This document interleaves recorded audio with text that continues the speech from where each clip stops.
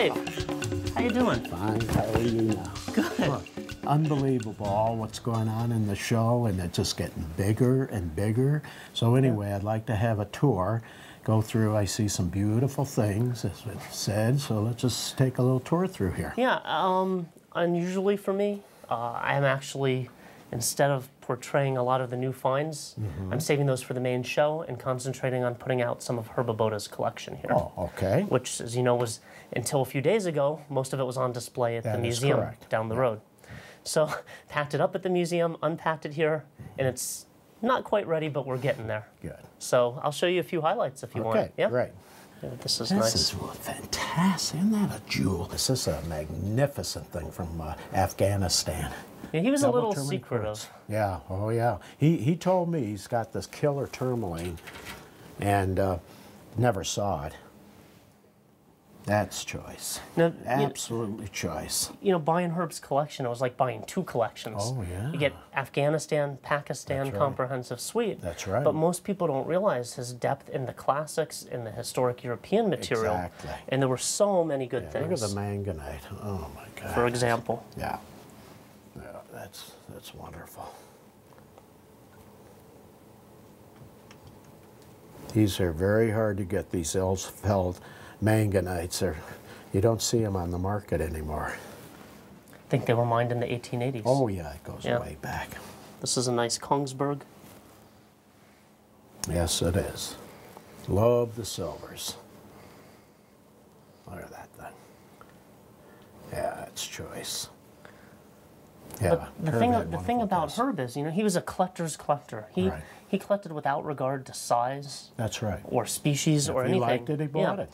And some of his favorite pieces were some of the smallest. So what I didn't even know till I had the chance to buy the collection was that he had an extensive thumbnail suite beyond that famous set that he took to shows and exhibited. That's right. So we have a number of those thumbnails. He had his own little private, quiet collection, and he really did gather good things. Now that's a stibiotanolite, canary yellow. Never seen it before. That's rare stibiotanolite, canary yellow.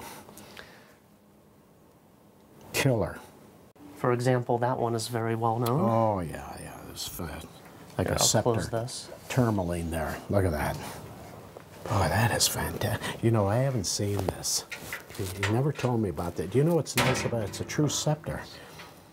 That thing is just hovering right over there, and it's terminated. See, sometimes they're not terminated. They're kind of broken away, so it's like an etching and hollowness, but this is a true scepter. Film it without me in the way. And now, we'll make it a pair. Wow. Look at that. That's fantastic.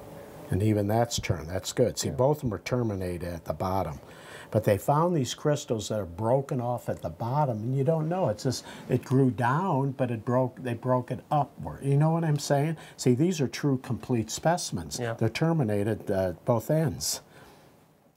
There's some people who say that's the best bastnasite. I've never seen a gemmy one this size. I've seen some smaller ones, and I've seen bigger ones, but not gemmy like that. Yeah, I have not seen a better one. It's fabulous.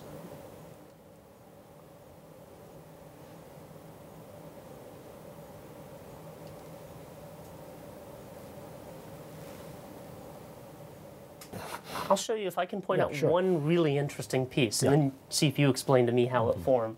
No.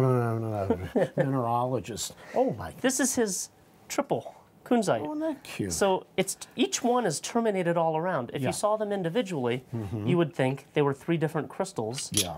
And yet they go together. Well, they went down the cleavage plane and they separated. How far they were separated in the ground, but I can rest assure you, because of the perfect cleavage, for some reason it could have been an earthquake or something separated this thing. So they just got separated by cleaving off, and then it re-etches, recrystallizes over the cleavage. So if you look at these carefully, you can see that it would recrystallize over each piece. So each one you could truly call a complete crystal. Yeah. Yeah, I thought that was interesting. Technically you can. Beautiful. So Dave, this is the front of our room here, a few choice things. Yes, you do have. And I wanted to show you a few things here. This catches my eye right off the bat, this long beautiful Heliodor bullet. I have to be honest, I've never seen a bullet Heliodor. Well, this big. Yeah, but like this, I'd never seen anything like that. We gave it steroids. Wow. With a quartz crystal. That is really Isn't that neat? Oh, it's fantastic. That was actually mine last fall. Okay. Now, if that was an aquamarine, it'd still be unusual because it's such a long, big bullet type. If it was an aquamarine, let alone be Heliodor. I'll tell you what, I'll show you. This is a new find, even if it was once a decent rock and it's now been bastardized into jewelry, but it's worth showing. Oh, the opals from Ethiopia? Yeah. Wow. A very nice one. Oh, yeah, it's lovely. Can you catch that? I think you've seen them around the show. Oh, yeah. Yeah. Do you know the prices have doubled since last year? Oh, yeah. The Chinese are buying People are them. buying them all up. Yeah? Yeah. But, boy, you have to watch it. You have to know the crazing and from not crazing. Yeah. That's an education itself. But if you get some kind of a guarantee, some people give you a year guarantee, some say this, some say that. What you need to do is really talk to GIA and see what research they've done on these and what they really know about them. They can give you a lot of feedback because they're testing lab, and I'm sure they've done a lot of testing, but that's a beautiful string. Reticulated cerussite's gorgeous. This is from the 1976 pocket. Wow, look at that. These are so hard to get because the mineral is fragile and surviving as long as it has. It's been well cared for, but these are very hard to get now. Very hard to get. Oh, yeah. And you don't get many recovered because of the weight and the fragility. That's right. You never want to put that in hot water or any water. Yeah, that's wonderful. This is nice, I think, because it's a cluster. How many clusters have you seen? Exactly. Few, right? Very few. See, it's all reticulated in there, and it's a superb example. I always wanted this, and I tried to get this out of her. Needless to say, you didn't want to sell it, and I don't pester people to get things out of them. But what makes it so fine is highly brilliant. The modifications, the gemminess, and good blue color with a white background. That's a superb thing, and everybody loves this. Yeah, that's a great piece. Yeah. I'll tell you what, how about I show you a few surprises that are in back because they just came in? Sure. So step into my bathroom. See some Nordhoff Galenas in the distance here. Well, we've got one in here. Okay, these go are ahead. These are actually also from the Abota collection. Yes. But as I said, he was a collector's collector. He loved the classics. That's right. And both these pieces were actually in the recent issue of the Min Record. Fantastic. Okay. I don't think Herb ever met a Neudorf Galena he didn't like. He seems to loves love them all. Yeah, he really does like So them. this piece was in the collection of the Archduke Stefan of the Habsburg Empire. Okay. And original layout. yeah, I think you know, right? These were printed on the Hungarian National Currency Press. It's actual real gold foil on currency paper. Would you believe that? They'd stopped the printing presses to print this guy's mineral labels. Holy cow. In the early 1800s. Okay. So this was the Archduke's. Fantastic. Yep. And then another one Herb had is this well-known piece, which was painted by Eckwit.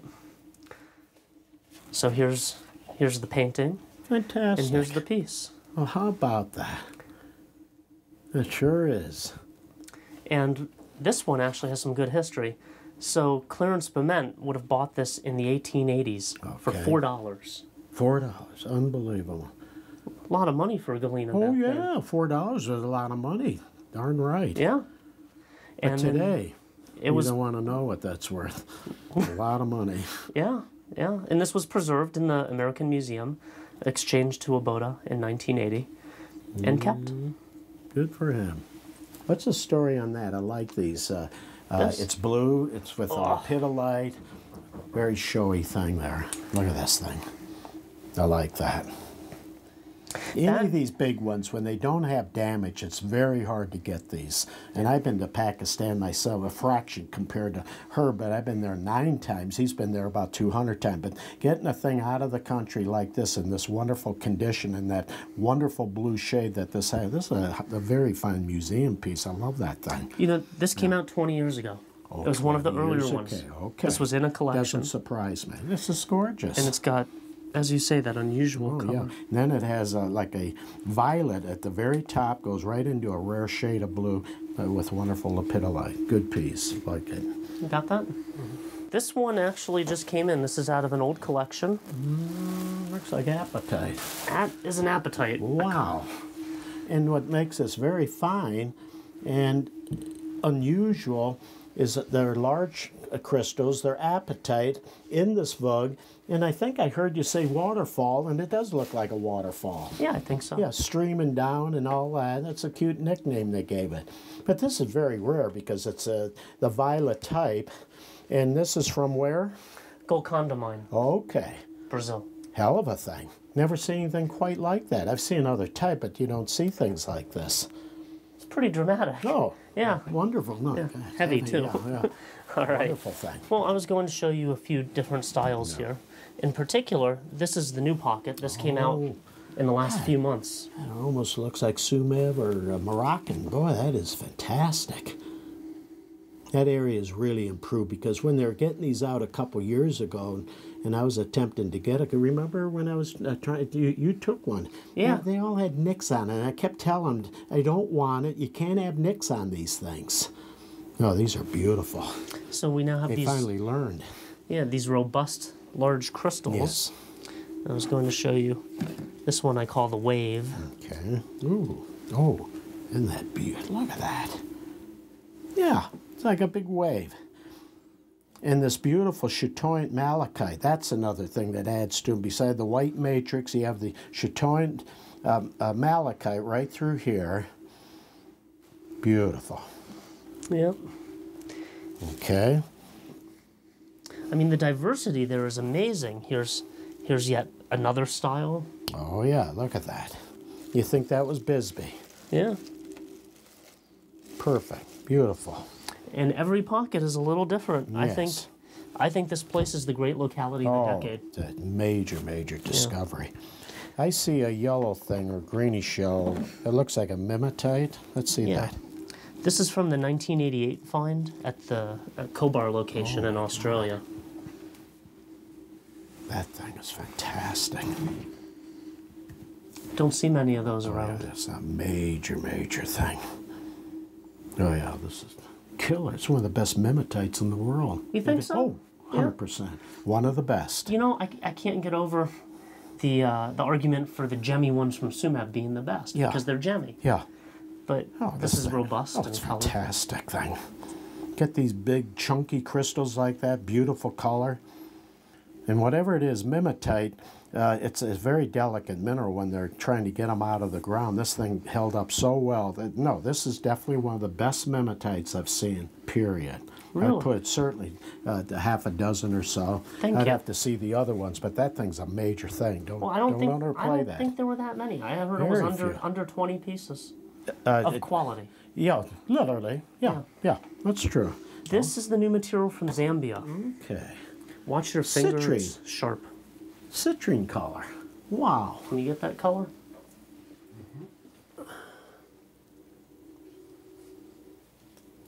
I've never seen citrine Japan Law twin quartz before. Never seen it.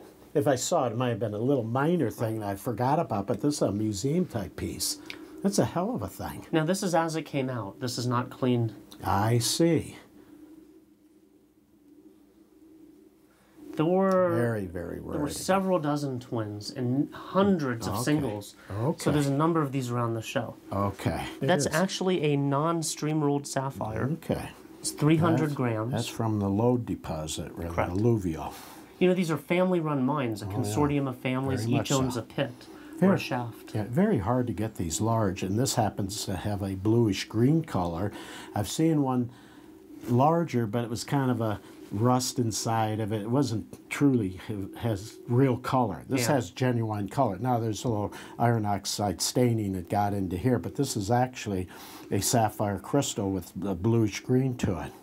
The problem with most of the big ones is they end up stream rolled in the gravels. That's true. And the mines just today don't produce many. Yeah, not that's in this right. size. You got it. Especially size. Size, and it hasn't tumbled. It's a very, very, very difficult thing to get. It's a great piece. Yeah. Unbelievable. Yeah. What's your favorite piece? The whole room. I'll take the room. I'll give you a hug. That was a nice thing to say. No, you got fabulous things, no question about Thanks, it. Dave. Yeah, you'd be very proud. Christophe.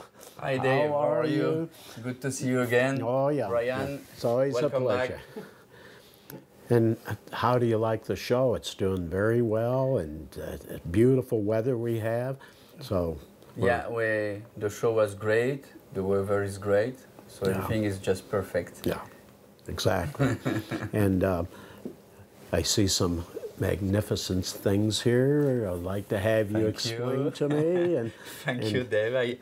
I try my best to bring year after year some fine specimens. Yeah. This is a piece from Hobobos, which is in the Brandberg area. Mm-hmm. And this piece is very special because it's quite exceptional to find so many scepters on the same piece. Yes. Most of them are loose crystals. Yeah. And that one has 4 scepters. You have some prehnite on the sides as well. And it's quite uncommon, I got it. Very different. Yeah, I got it in Namibia. Yeah. This is one of the new finds from the show. Okay. You have chalcopyrite with siderite. Yeah, all. It's from China. Okay. There is 2-3 localities that the Chinese dealer are talking about, but nobody knows exactly where it comes from. For sure, it's China. They said Inner Mongolia, and then we think that it's probably from Sichuan province. Okay. But we have not the mine yet. We might know it in the next weeks. No, that's nice. And by the way, in that finds, I have something really special to show you. Okay. What I consider as one of the best, maybe the best one from the from the find. Okay. Look at that. Oh, it's fantastic. Yeah, it's like a big flower up here. Yeah. Look at that. Yeah, that's magnificent. It's amazing. And this came out, what, a few months ago or so? Yeah. So this is basically new for China. Last year there were a few small pieces, but this year we got a bigger pocket. And very good. This one is really the best one I have seen so far. Oh, it's beautiful. But I was lucky enough to find this this beryl from Madagascar. Oh, that's wonderful. It's really a significant piece. So this is new material. Yes. Fantastic. Yes, even with a phantom, that's very unusual for a burl like that. Yeah. And then the inclusions, it has inclusions, but they're actually very showy. It looks like a plant life in it. Yeah, it gives some life that's to the wonderful. crystal. It's kind of aqua heliodor. Yeah, it's between. Mixture, it's between, Oh, that's a lovely crystal. It's a beryl. And that's Madagascar. Yeah. Oh, that's all right. Yeah, from southeast That's of Madagascar. a beautiful crystal. And the last thing I wanted to show you, it's also a beryl from Madagascar. Okay. It's not a new find. It's a find about 4 or 5 years ago. Oh. Beryl as well. Beautiful. They call it lagoon beryl. It's between the aquamarine and the emerald. And same, it's one of the very few who has been saved from the cutting. Yeah. And see, they want to cut them up. They feel there's more value in cutting, but that's starting to change now because minerals are becoming more valuable than even the cut stones. You're absolutely right. Yeah. It's exactly what's happening with the Tanzanites.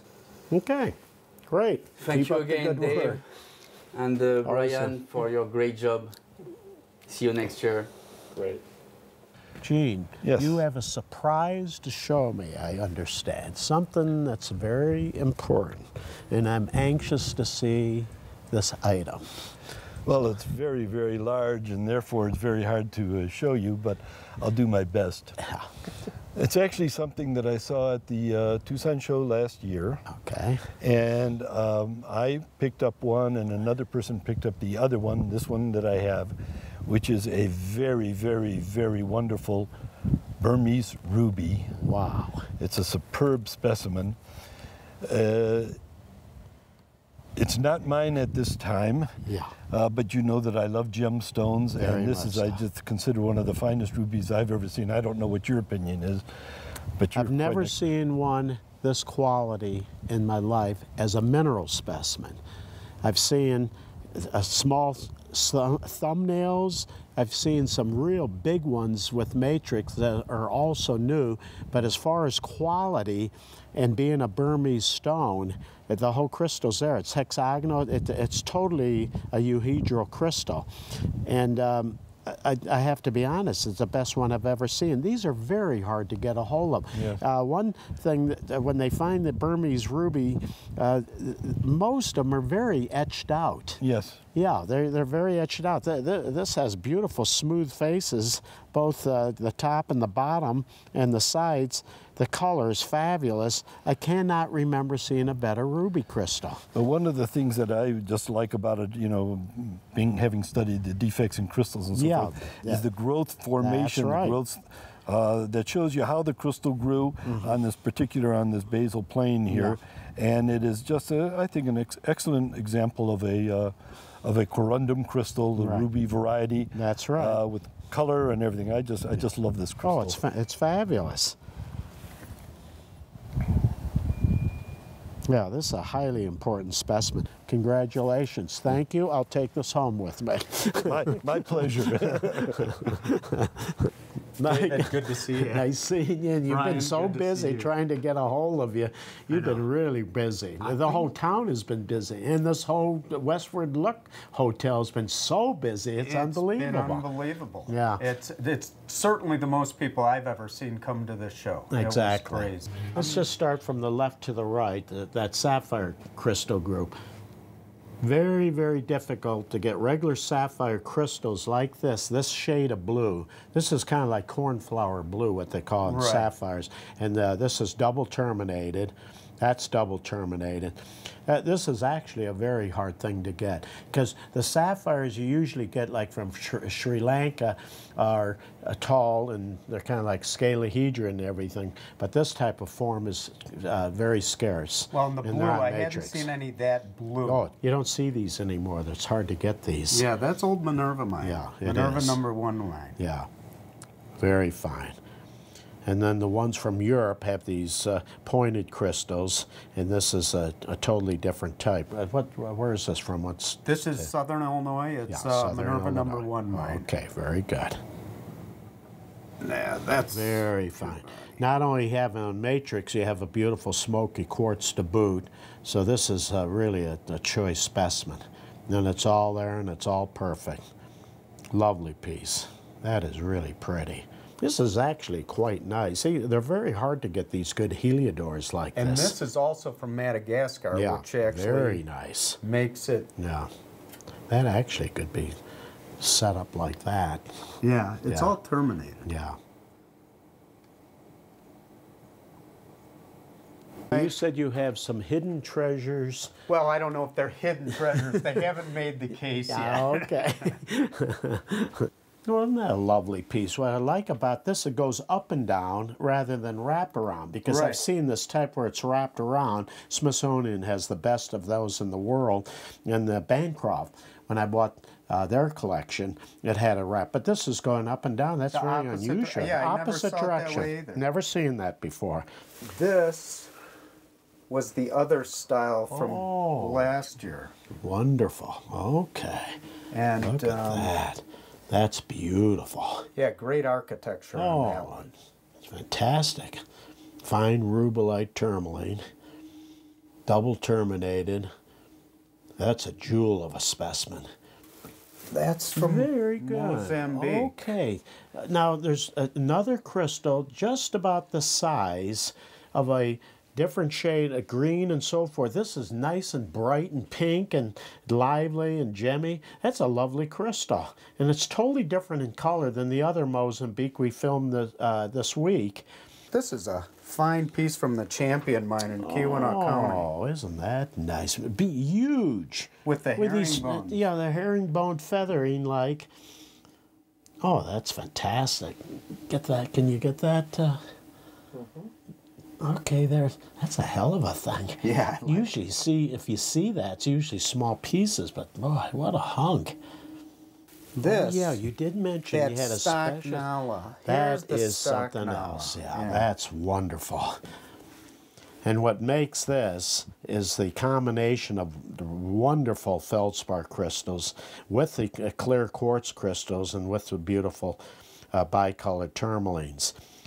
And also in this box is one of the largest keralites on matrix, yeah, I'd very say. fine. Yeah, it's beautiful. Wow. Boy, these things dried up real quick. They had a nice batch of them, but boy, they're hard to, and especially the size and quality. Yeah, it's an extraordinary thing. That's great. All right. Yeah, wonderful things. Dave, there. good Keep up seeing the you. good work. And See you, big guy. Yeah. See you up on the mountain. Yeah, exactly. Marcus, how you Hey, doing? hello again. Yeah, it's nice to see you again. And you moved from the Pueblo Inn downtown Tucson, and you're up at the Western Look here, and you got a fantastic exhibit up here. I'm looking in here. Wow, Tanzanite. Yeah, I mean, that just boggles the mind. Yeah, another suite You of said you Tanzanite. got I had something one to show us. down at the river park that you Yes. filmed, and that's the stuff I saved for the Westward Look show Exactly. here. I mean, first of all, the overall composition and the termination, everything is perfect. This is a gorgeous thing. Yeah, And- this is beautiful. And this shows the best trichroism I've ever seen on a Tanzanite, actually. It's a complete crystal. Let me just turn it around, and then you can light that thing up. So you have the purple color here, Oh, yeah, right? Then you have the When you turn blue. around, you have the blue. Yeah, see that? That's two. And the best thing I've ever seen on a Tanzanite is, I hope you can catch it with the camera. Oh my God, Yeah, blood red. looks like a ruby red, you know. Holy cow, ruby red. That's a, let me see that. I've never seen one like that. It's unbelievable. Oh my God, that's extraordinary color. They've gotten better. They've gotten bigger. Yeah. Absolutely Talking about extraordinary. bigger, I have to show you one piece that's really impressive.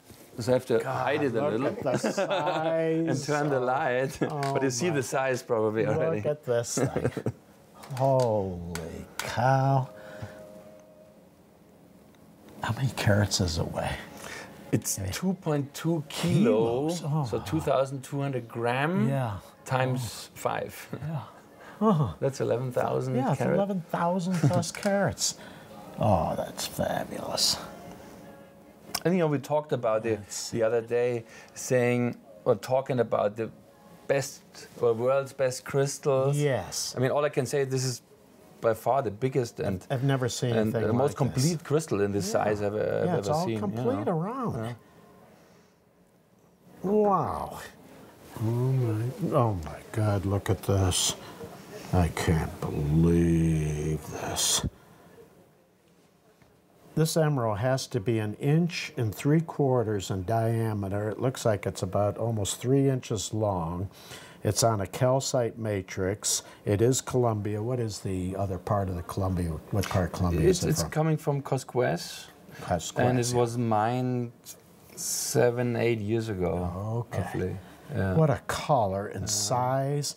And the thing that's so important about the specimen being preserved, mineralogically speaking, and for a collector, is that if that was all gem, they'd cut it right up. No, it wouldn't be It'd here. History. It would, It'd be history. It wouldn't be here anymore. And here they studied it out, and with the interest of minerals that's going on today, this deserves a home, and that is a major specimen. God, what a I'm specimen. I can't surprised remember this seeing this anything like survived. that. It's my super fine. Oh, look at this super fine aquamarine. aquamarine. It's like a This is like a Faceted, yeah. laser rod. Look at this. This is a natural aquamarine. It's obvious. I can see all the crystal faces here. And this thing is gem clear, beautiful blue. And when you get these crystals, this gemmy, with this perfection of the facets, brilliance, in that deep color, in a crystal that isn't much wider than this. This is an extraordinary gem crystal. This is fabulous. A deep, deep green going into a deep indicolite blue with calcite. Is it calcite or quartz? That's quartz. It is quartz, yeah. Okay, so anyway, terminated. But you do say you have to put the light behind it, but it well deserves it. And you're showing it very, very well. But that is one hell of a tourmaline. It's an older piece. It's from Santa Rosa. It was found in the 80s, early 80s actually. Okay. And I have it for a while, and I was always thinking how to display it because it's pretty dark. To be honest, you know, when you hold it here, that's right. You don't really see the jamminess and the color. So. Now with this new LED technology, you can put some light behind. Yes. And you see how jammy it is. It's like, you know, 100% jam and those two colors. Dave? Thank you so much. Thank you for Big stopping help by. to there. Thank you. Thank you. Yeah. Hi, Brian. Hi, Dave. How are you? Finally made it to your room. It's been so busy. I know. A lot of people Probably here. the busiest year for the Westward look so far, and we're 11 years strong and running. That's right. So. And the thing of it is, they've added 2 more casitos there to sell out. Yeah, we've had more dealers at the Westward Look than we've ever had, and there's a ton of people outside for opening day. And we're really excited to make this the premier location for people to see fine minerals in Tucson. Yeah. Well, this was mined in the summer, well, our summer, 2011, August. It's winter in Bolivia when it came out. This is from the Wanuni mine, which is the largest tin mine in the world, and it's a gigantic mountain, essentially, of solid tin that has a really prosperous phosphate zone that produced, arguably, some of the world's finest vivianite specimens, along with things like ludlamite and some unusual minerals like a hyalite. That's the type locality for a hyalite, and it's often inaccessible. This phosphate zone is closed off to the miners because they want them mining tin there, and when the government is in charge and they're running things, they don't want them taken off on their lunch break or anything else to mine phosphates because they need that tin ore because that's where the money is. No value for the miners or the company in these phosphates. But some brave miners went in and pulled out a fair number, I would say, of really world-class vivianites. Very good. The likes of which we haven't seen on the market in over a decade, give or take. The color coming through those crystals is incredibly saturated. And the great thing about it, because vivianite is a really sensitive mineral, often you don't have luster on the crystals. They can easily become oxidized or coated by something else, or there's a solution in the pocket that ruins the luster. And these are extremely sharp with great luster, really good gemminess. And some of these are doubly terminated. If you turn around the back, tip to tip, not a ding on there, and very good size for the species. Well, that's great. Near the Chinese-Mongolian border, there's been a new skarn zone opened up that's producing some really interesting material, including these andradite garnets that range in color from an olive green to somewhat of a yellow mustard color to even a deep reddish brown. And they are some of the most interesting skarn garnets I've seen from any locality, especially a piece like this that has such large distinct crystals with amazingly good luster. And check out the isolation on some of these dodecks here. Very much it's not just a big intergrown cluster, but there's relief. There's a three-dimensional quality to the piece that you really don't see in garnets from any environment, not just this kind of environment. So to me, this was an important thing that most people don't really go after minerals from skarn zones because there's not a lot of colorful stuff there. And you know, my forte is to gravitate towards the stuff that's maybe not as colorful.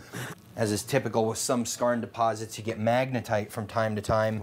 And this large dodeck is one of the largest magnetite crystals I've ever seen from anywhere, not just this deposit. I think there may be a few out there that are larger, but this is certainly impressive for the species.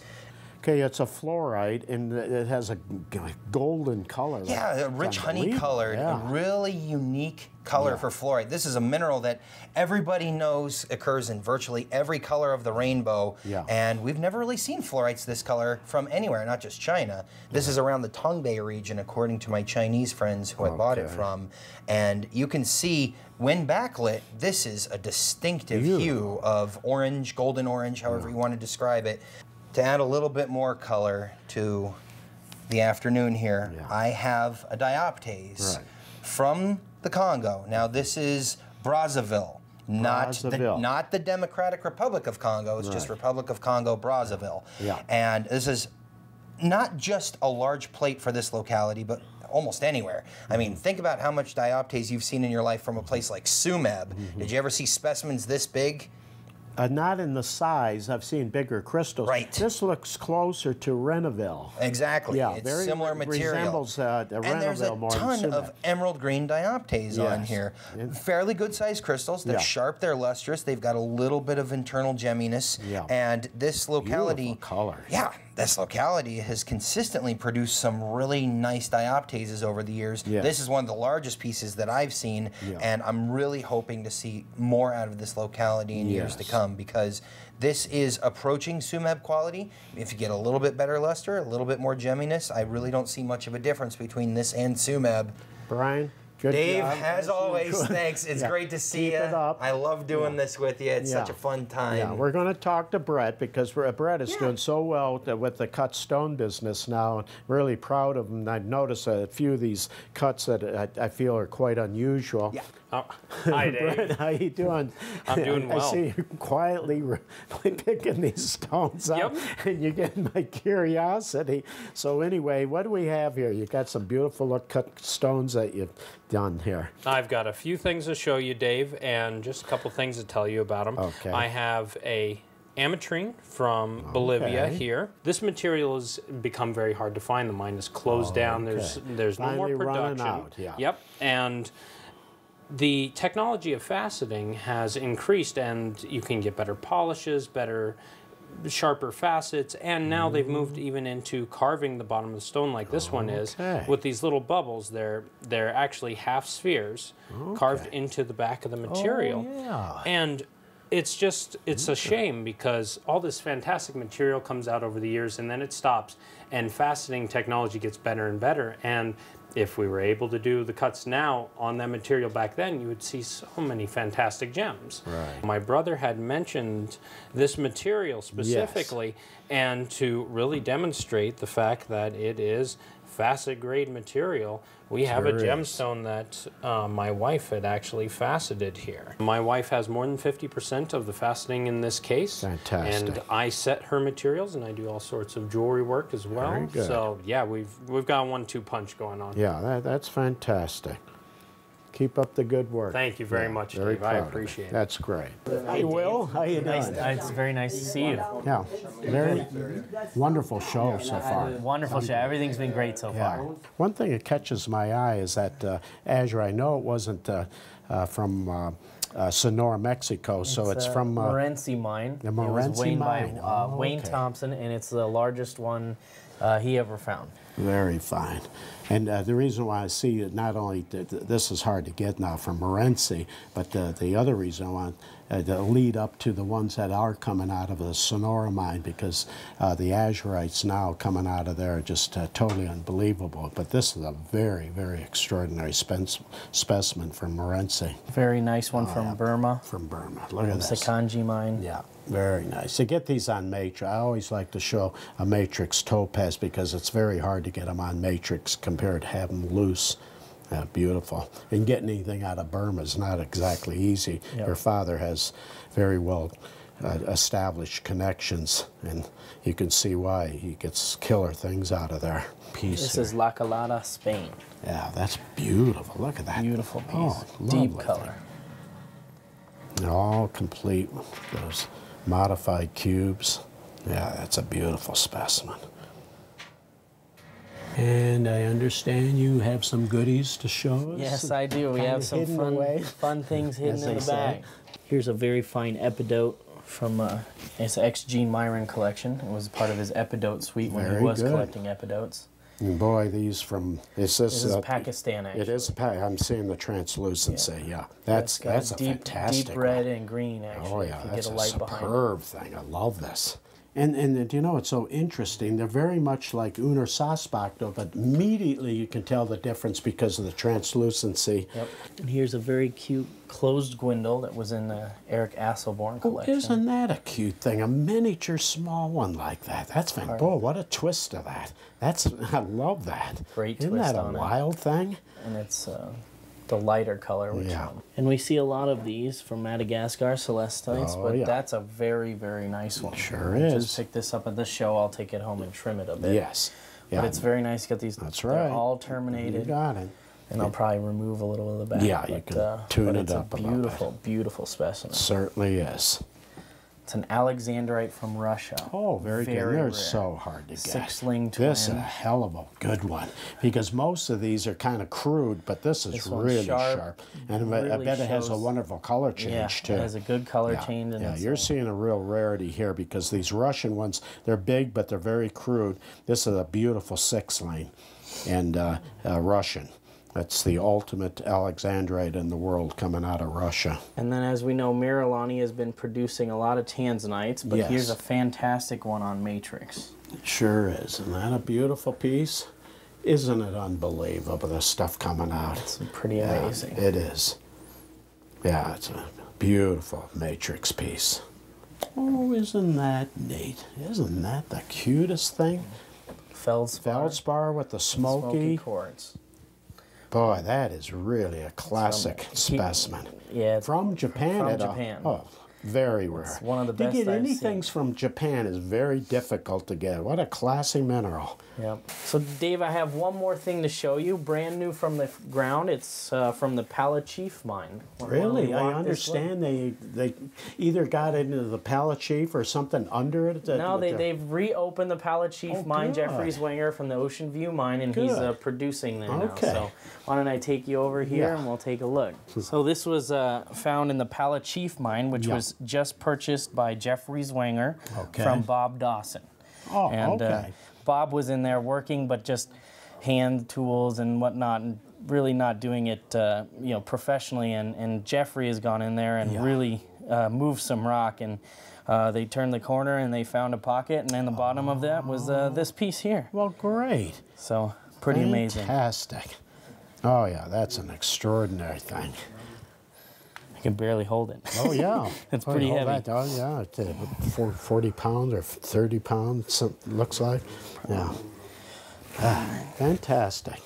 All right, Dave, that's about all. Oh, thank you very much. Thank you so much. Every year, it's always a pleasure Always to get together with you guys, and you always have wonderful things to show us. Hopefully we can have many more to show you in the future. Very good, Will. Appreciate Dave. it. Thanks a lot. See ya. Yeah.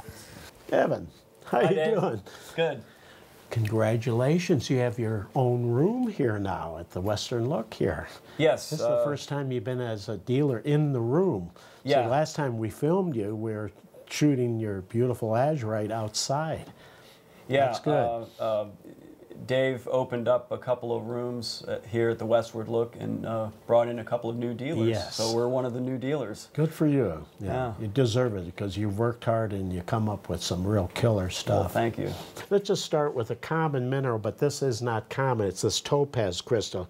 It's absolutely colorless with a slight milkiness to it, and just the general form, etching, it almost looks like it's been all polished. Has that been polished, do you think? That has not been polished. Yeah, see, it's hard to believe. I didn't think it would be. And then all this here, this stepped up, very, very unusual topaz. I've never seen anything like that, and absolutely colorless with all that different etching and smoothness. Yeah, that is really a wild thing. I like that. It just caught my eye. This is a native lead specimen, and it's replacing a tree limb. Now, when I lift this up, you can see. Oh, yes. Oh, okay. That's a piece of the carbonized tree limb. Okay. And this is from Långbån, Sweden, which, of course, is the world's premier location for native lead. That is correct. Wow. Very interesting piece, and it's, I don't know, technically, I suppose it's a fossil. Interesting. It's a limb cast. Now that's definitely a hard thing to get. Yeah, that's from the. Holy cow! That's from I'm the. glad you pointed that out. Isn't that This is a great? hell of a bornite. Yeah, that's from the Mangula mine in Zimbabwe, formerly Rhodesia, and some of the world's. Wanted one of these. So, I came up with a thing about this big, like that, and this thing is large. Beautiful iridescence on it. Yeah, this was collected. That's a rare specimen. Collected in the late 1950s. Okay. This is a very nice. Oh, they're wonderful. Broschentite. Emerald green crystals. They're actually Oh, that's fantastic. they're actually sturdier than they look. There are two basic types. Yeah, in this line. I'm glad you mentioned that. That's what I'm used to, is that type. Yeah, now these are quite fragile. Yes, they are. Yeah. These They're hold more up stout. Yeah. hold up a little better. Oh, Yeah, yeah. This is quite a nice piece here. Let's take a look at this one. look at that color. Oh. You can see the metallic, Yes, electric blue reflections absolutely. coming back at you. There's a thin layer of azurite covering what's Yes. actually malachite pseudomorphs. Exactly. Beautiful. Yeah, it's very Yeah, difficult. this ended up being one hell of an azurite discovery. Yeah, Ah, it's incredible. this one's pretty nice Yeah. too. Look at the Yeah, size of let's these see that. crystals. Oh, it's wonderful. Look at that.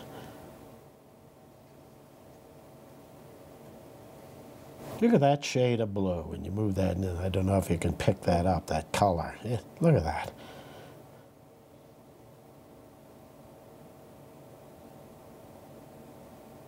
Boy, that is really something. Look at that thing. But look, perfect. Great luster, Oh, nice color, absolutely good contrast. beautiful. No, they really are something else. Holy cow. Yeah, this color equals the finest color from Bisbee. Yeah, absolutely. Possibly exceeds it. Yeah, I actually saw one. I just never seen it. It looked like linerite. Yeah. Looked just like a linerite. Killer linerite. Some people call it linerite blue. Yeah, really. Linerite blue Yeah. azurites. Well, they're dead on with that. Dave, I've got a special piece to show you. Oh, okay. You guys all have special pieces to show. Look at the face on them, the big smile. Here, open that box. Oh, this is beautiful. It's a spray on the matrix. Take this out. Yeah, this is from the carefully. Milpius mine. It sure is. A large crystal Altering to group. the malachite from the azurite. Look at this. Oh, yeah, that's extremely beautiful. And it's that chatoyant. That's another thing I like about it. It's that chatoyant type of malachite. Look at that. Well, Dave, on Congratulations. behalf of my new company, Unique Minerals, thank you. That's good. That's your new company name now. Unique Minerals, and my partner, Mark Meiderman, couldn't be here today, but Okay. he sends his wishes. Good. Well, that's great. Congratulations. Thanks, Keep up Dave. the good work. Thank you. Thanks a lot. Rudolf, how you doing today? Hello Dave, fine, thanks. Great to see you. Anton, how are you doing? I'm fine, thank you. We are very happy and proud to be in here for the first time at the Tucson show in the WESTWARD Look That's Resort. right. Yeah, so we are happy to present our fine minerals here. Good you for know, you. we are frequent dealers at Munich show and San Yes. Marie show, and so we are here as well, and we are happy to show them to you. Well, that's It is good. really great to stay here. Yeah, that's great. This specimen actually came out in 1982. Okay. Yeah, close to Hot Tucson. It has it's particularly fine because it has two different styles. Yes. See, you have the typical horse apple style, and there's calendahedrons in between. Very good. Actually, this was unique to this pocket, and I've Yes. seen nothing to Yeah, compare that with is The this. red color in combination with the size Let me makes the just- piece really okay. special. Yeah. Okay. No, that's one a of the best we very, ever had from very this fine kind. piece. Yeah. Yeah, beautiful. This aqua's catching Yeah, my this eye right aquamarine back is there. also an absolutely gorgeous specimen. It's a thick mass of Many crystals That's joined right. together. That's why it caught my eye. several crystals. It's like in a parallel. city. Yeah, it's like a city, yeah. Like some towers grown And it's together, yeah. Well crystallized on all sides. See the fine shoal crystals here on the back. Uh-huh. Yeah. One more funny thing about this piece, there's one water bubble inside here. Oh, okay. Let me show It's you like an elevator. how it rises. Oh, yeah, look at that. Yeah. Well, I turn it around. This Yeah, is it's really fun. unique to an aquamarine. It really is. These Gwendol smoky quartz from the Alps, Switzerland, what have you, are so beautiful. Yeah, this Gwendol comes from the Gallenstock. You know, this is close to Furka Pass Okay. in Canton Uri, Switzerland. These are very rare in this size, I tell you. See the quality, the transparency, the luster on this, the perfection, how it formed. That's right.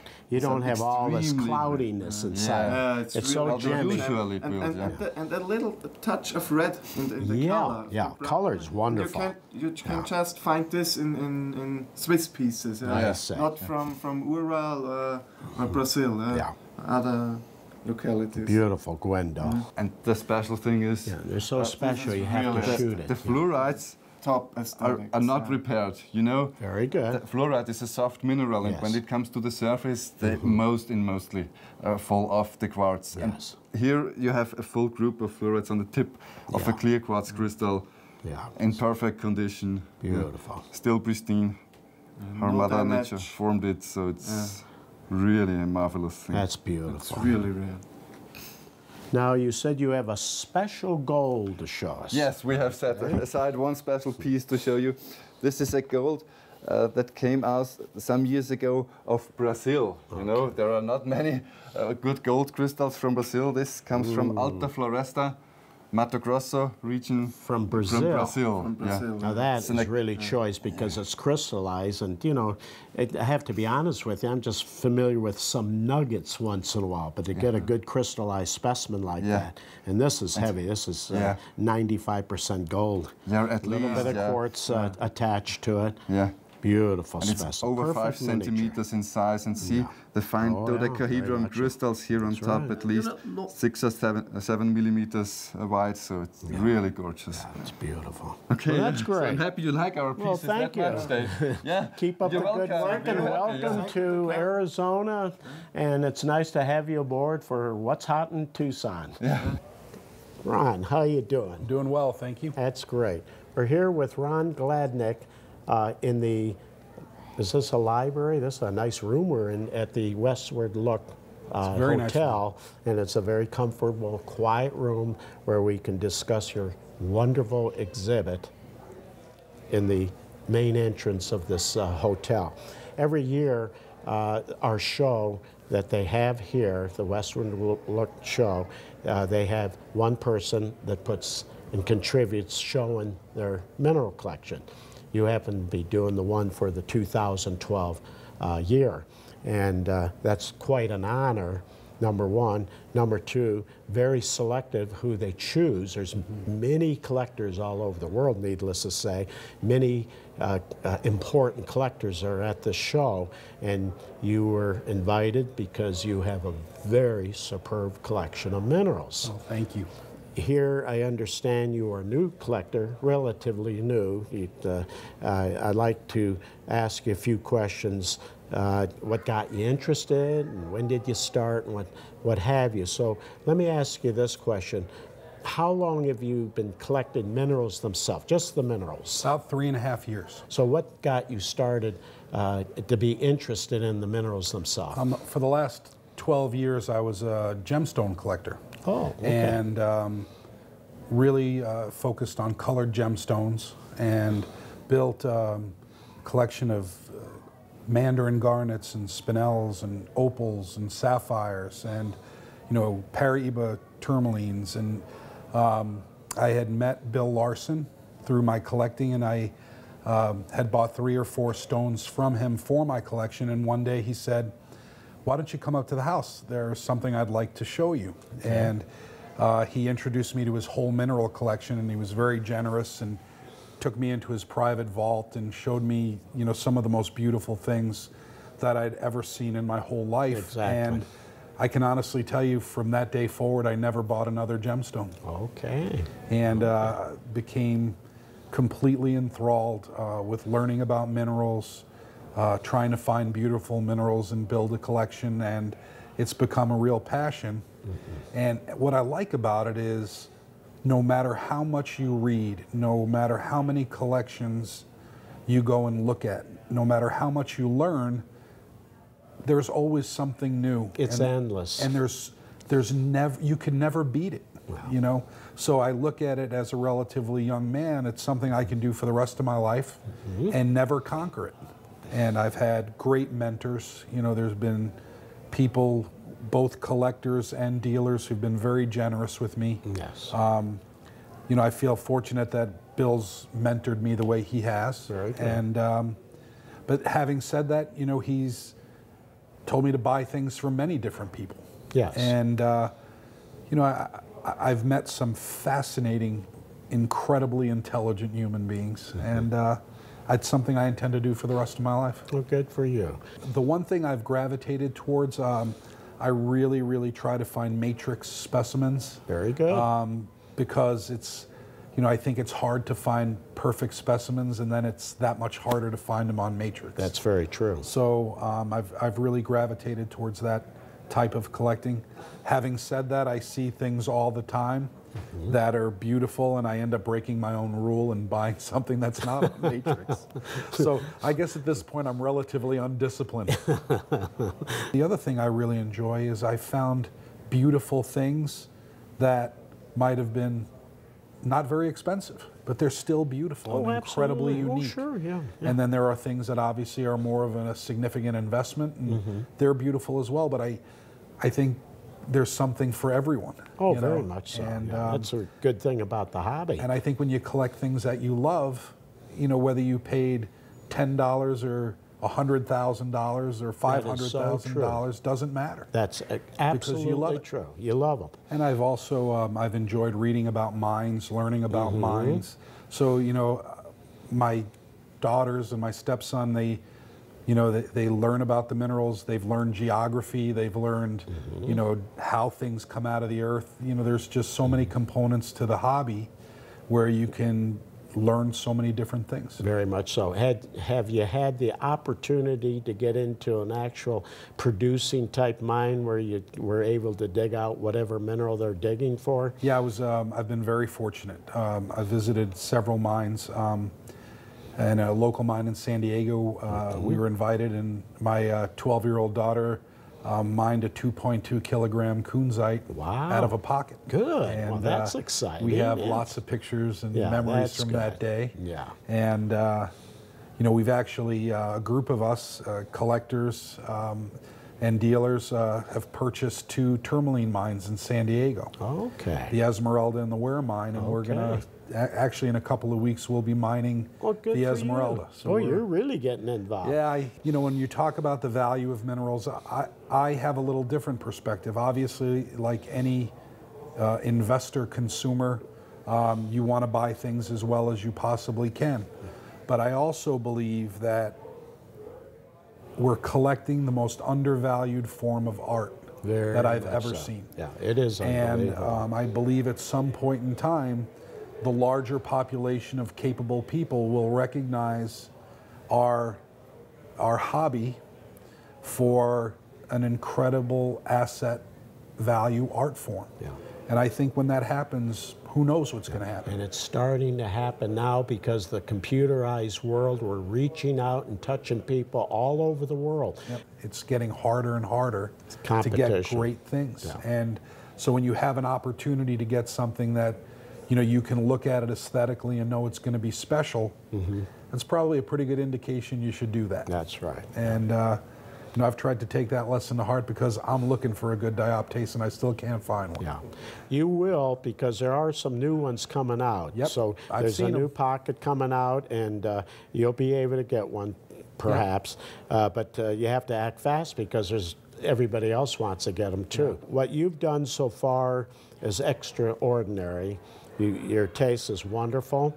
You've taken proper advice.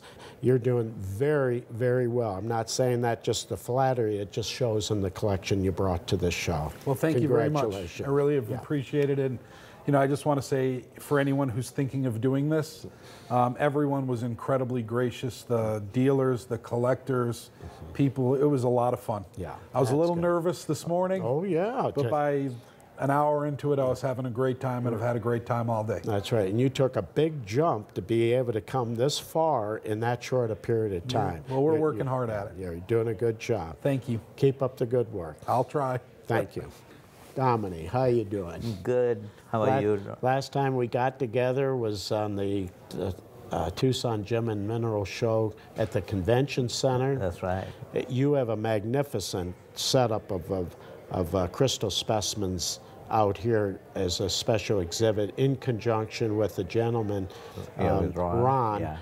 Has these beautiful minerals, and then you have these wonderful paintings. Yeah, his collection is just phenomenal, so it was a great opportunity for me to illustrate them. And in fact, he's, I think I have illustrated all but 9 pieces for him. Very good. Yeah. That's and great. His new pieces will be illustrated after. People like Ron and, of course, Bill Larson and Rob Lavinsky and Danny and people like that has really encouraged me to do this work. And I'm very privileged to have friends like that who supported me and to also get fantastic specimens to work with. My dad was a gemologist. He was the first American qualified gemologist from GIA for the entire Asian countries. Fantastic. And he was in the first class. So to me, I feel like I'm walking in my father's footsteps, and I'm also honoring my father by doing this. I said, Dad, what do you expect me to do when I grow up? And when I was about 4 years old, he said, keep my flag flying. Isn't that nice? Yeah. So as I grew up, he said, don't become an artist because you'll never make a living. And it was funny, but just before he passed away, I had my first exhibition of wildlife art. And he came to the exhibition, and I sold out in less than an hour. And he said, son, you have stood on your own feet. I was wrong, and I'm glad to see that. And 3 months later, my father passed away. So at least I was grateful that I was able to honor him, and I still keep honoring him with all the mineral work. Every day I paint, I think about him. That's fine, that's wonderful. You're a rare breed. There's not too many people who can do that. Now you can count them on your hands. Thank you. You keep up the good work. Thank you. Thanks a lot.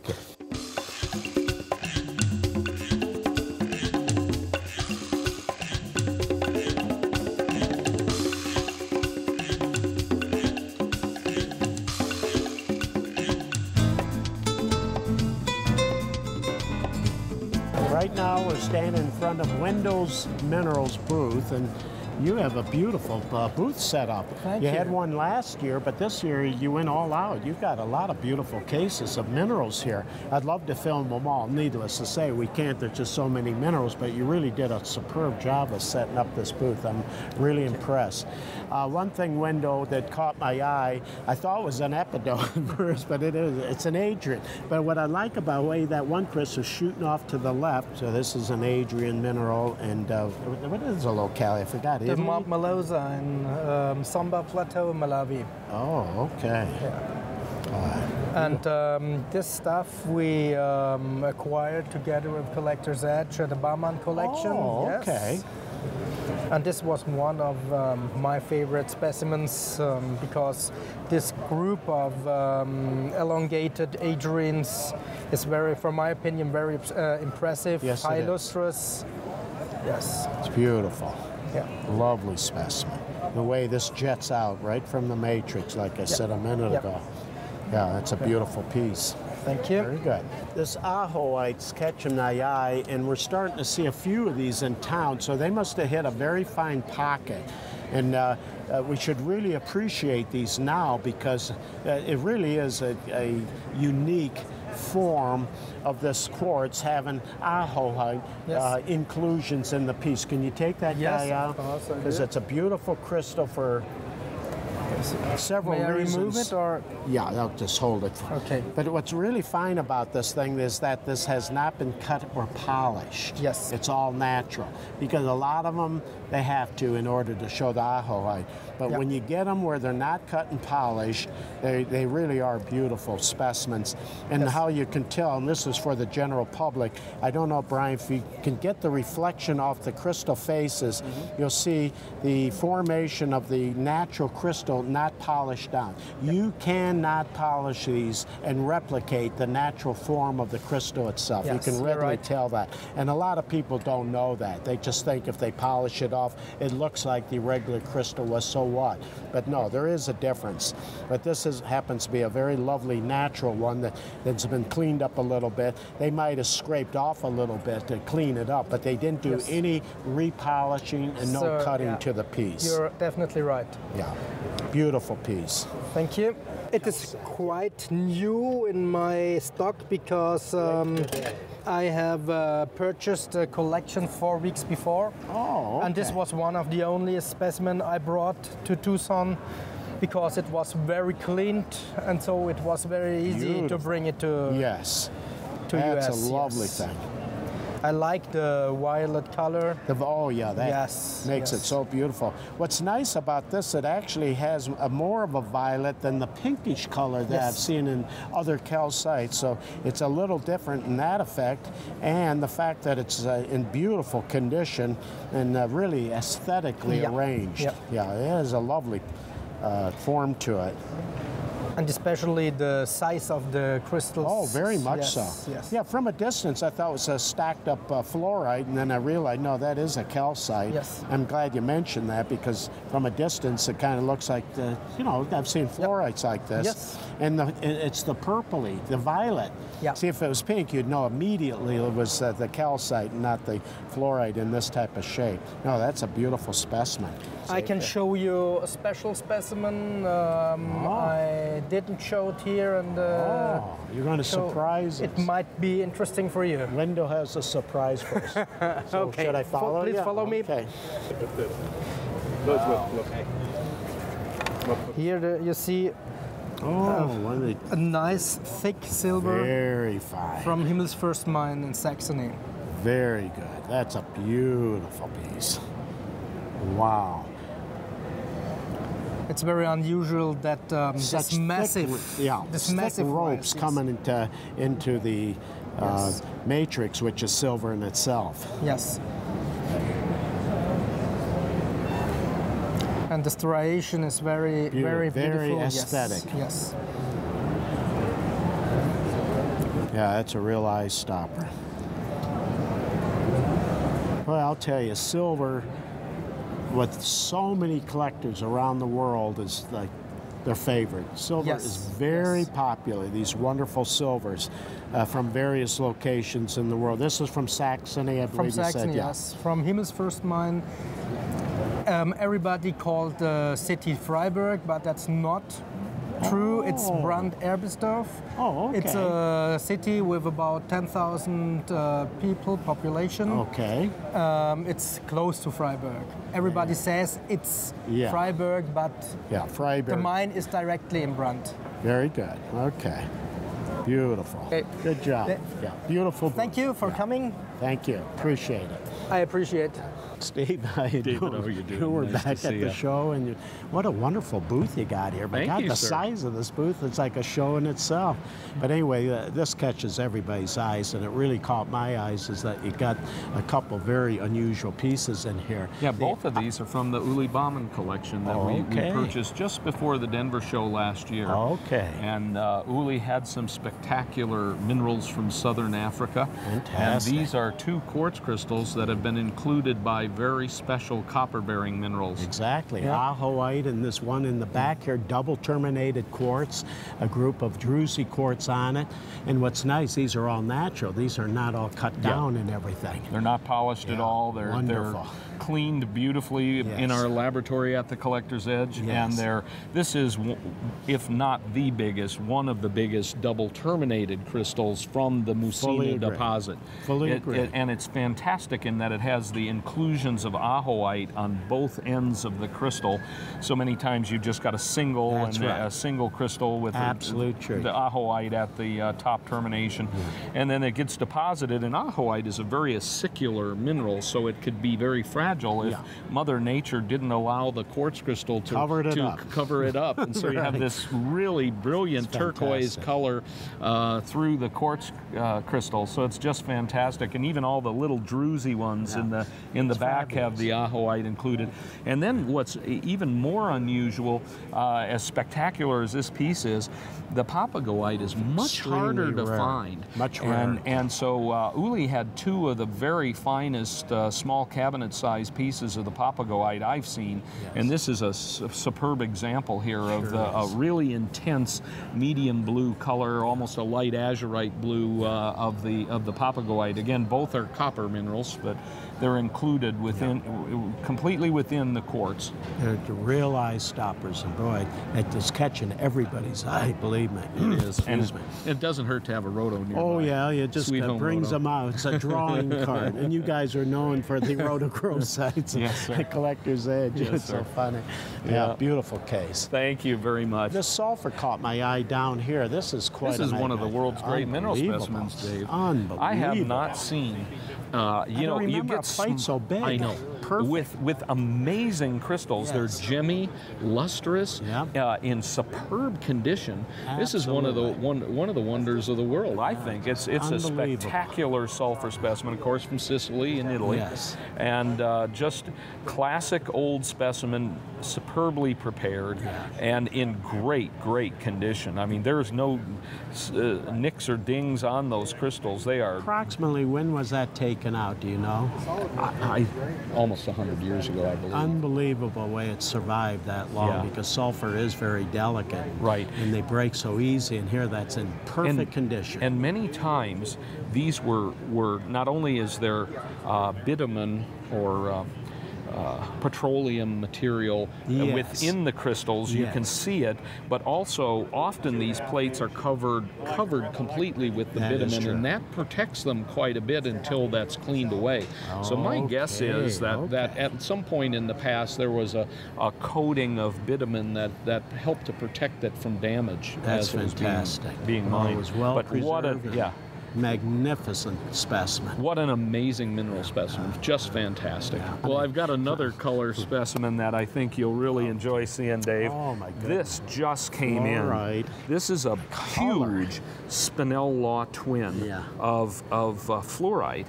And it's got an incredible, almost a morganite pink. It's got a little bit of orange intense in the pink at that. Yes. I mean, it's like the best of morganite color. Yes. And you know, the fluorite from Pakistan generally doesn't get this kind of extreme vivid pink color. That is correct. And you can see in the transmitted light here how transparent. You can see my fingers behind it, and a really beautiful little rosette of muscovite, a little bit of elbite with it, and just a superb mineral specimen. And not that you would cut it, but it has tremendous cutting potential in there. But of course, you would never cut a major specimen like that. But it's always nice to say it even lends itself to be cut if you wanted. But not most people would never cut that. Needless to say. But the color's the best I've ever seen in fluorite from that locality. Yeah, this is from the Chumab Barkur area in Pakistan. Very good. And one of the finest known in the world, especially for the intensity in color.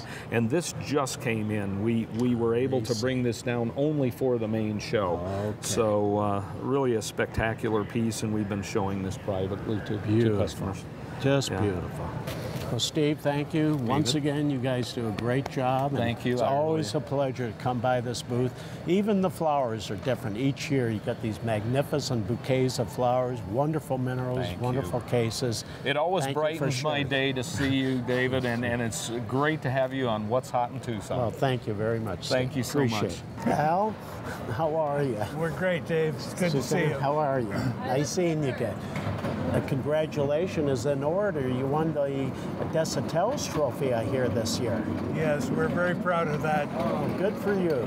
And this is your case right here? Yes, it is. Yeah, fantastic. Oh, that's beautiful. Oh, you got some beauties in there. I always ask this question, being that I was a collector myself, as you guys know. Yes, we certainly do. Do you have one favorite in the case? Well, I can say that this fluorite from Yaogang Jian Mine would be one of the last ones that I would part with because the depth of color in it is awesome. Wonderful.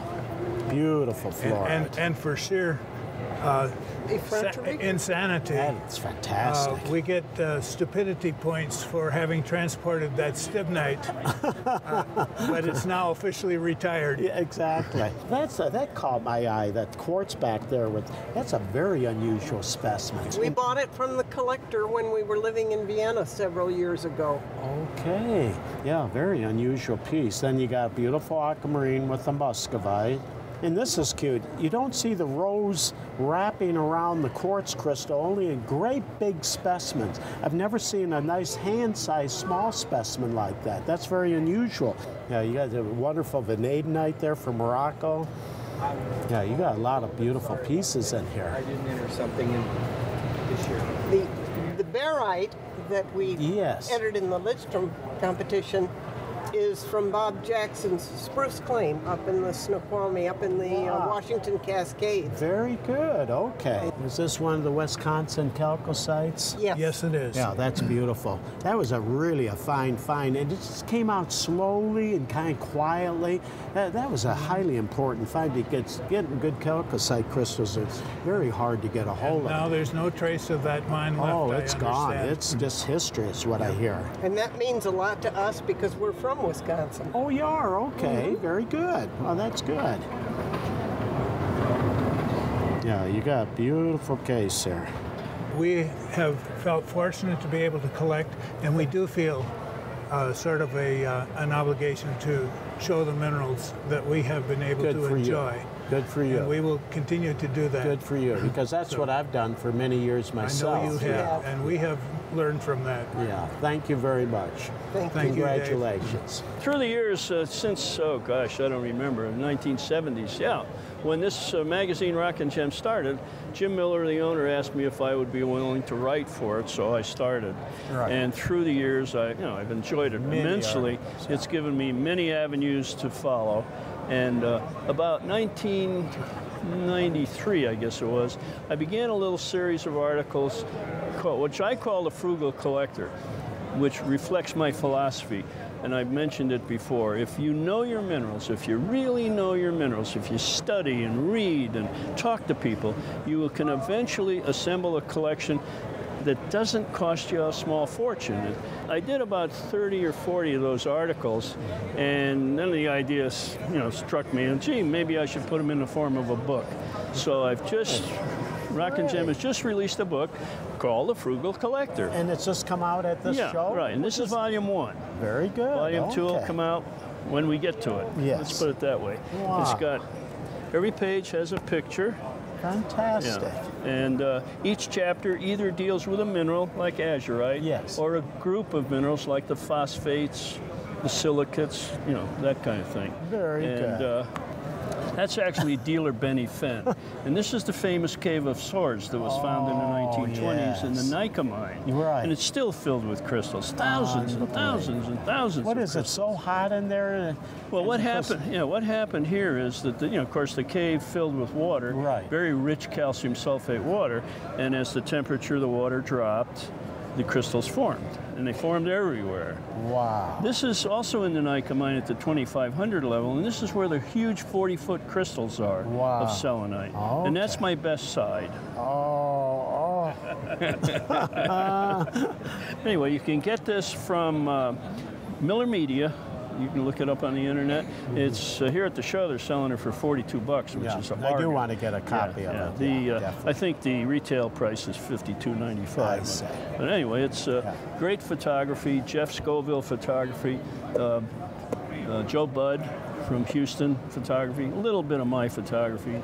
And that's it. Great. We were talking about the Milpias azurites and how beautiful they are. The variety of crystals is what is amazing, and there's been a fairly recent pocket found, and the blocky crystals that are coming out of there are very much like what has come out of Sumeb and Bisbee, and Evan's got a new one here that he'd like to show you.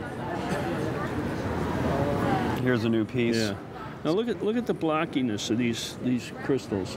That's entirely different from some of the azurites that have been coming out earlier that are more prismatic and longer. And then of course there's the electric blues that we've talked about. But this is a different crystal style altogether. Quite remarkable.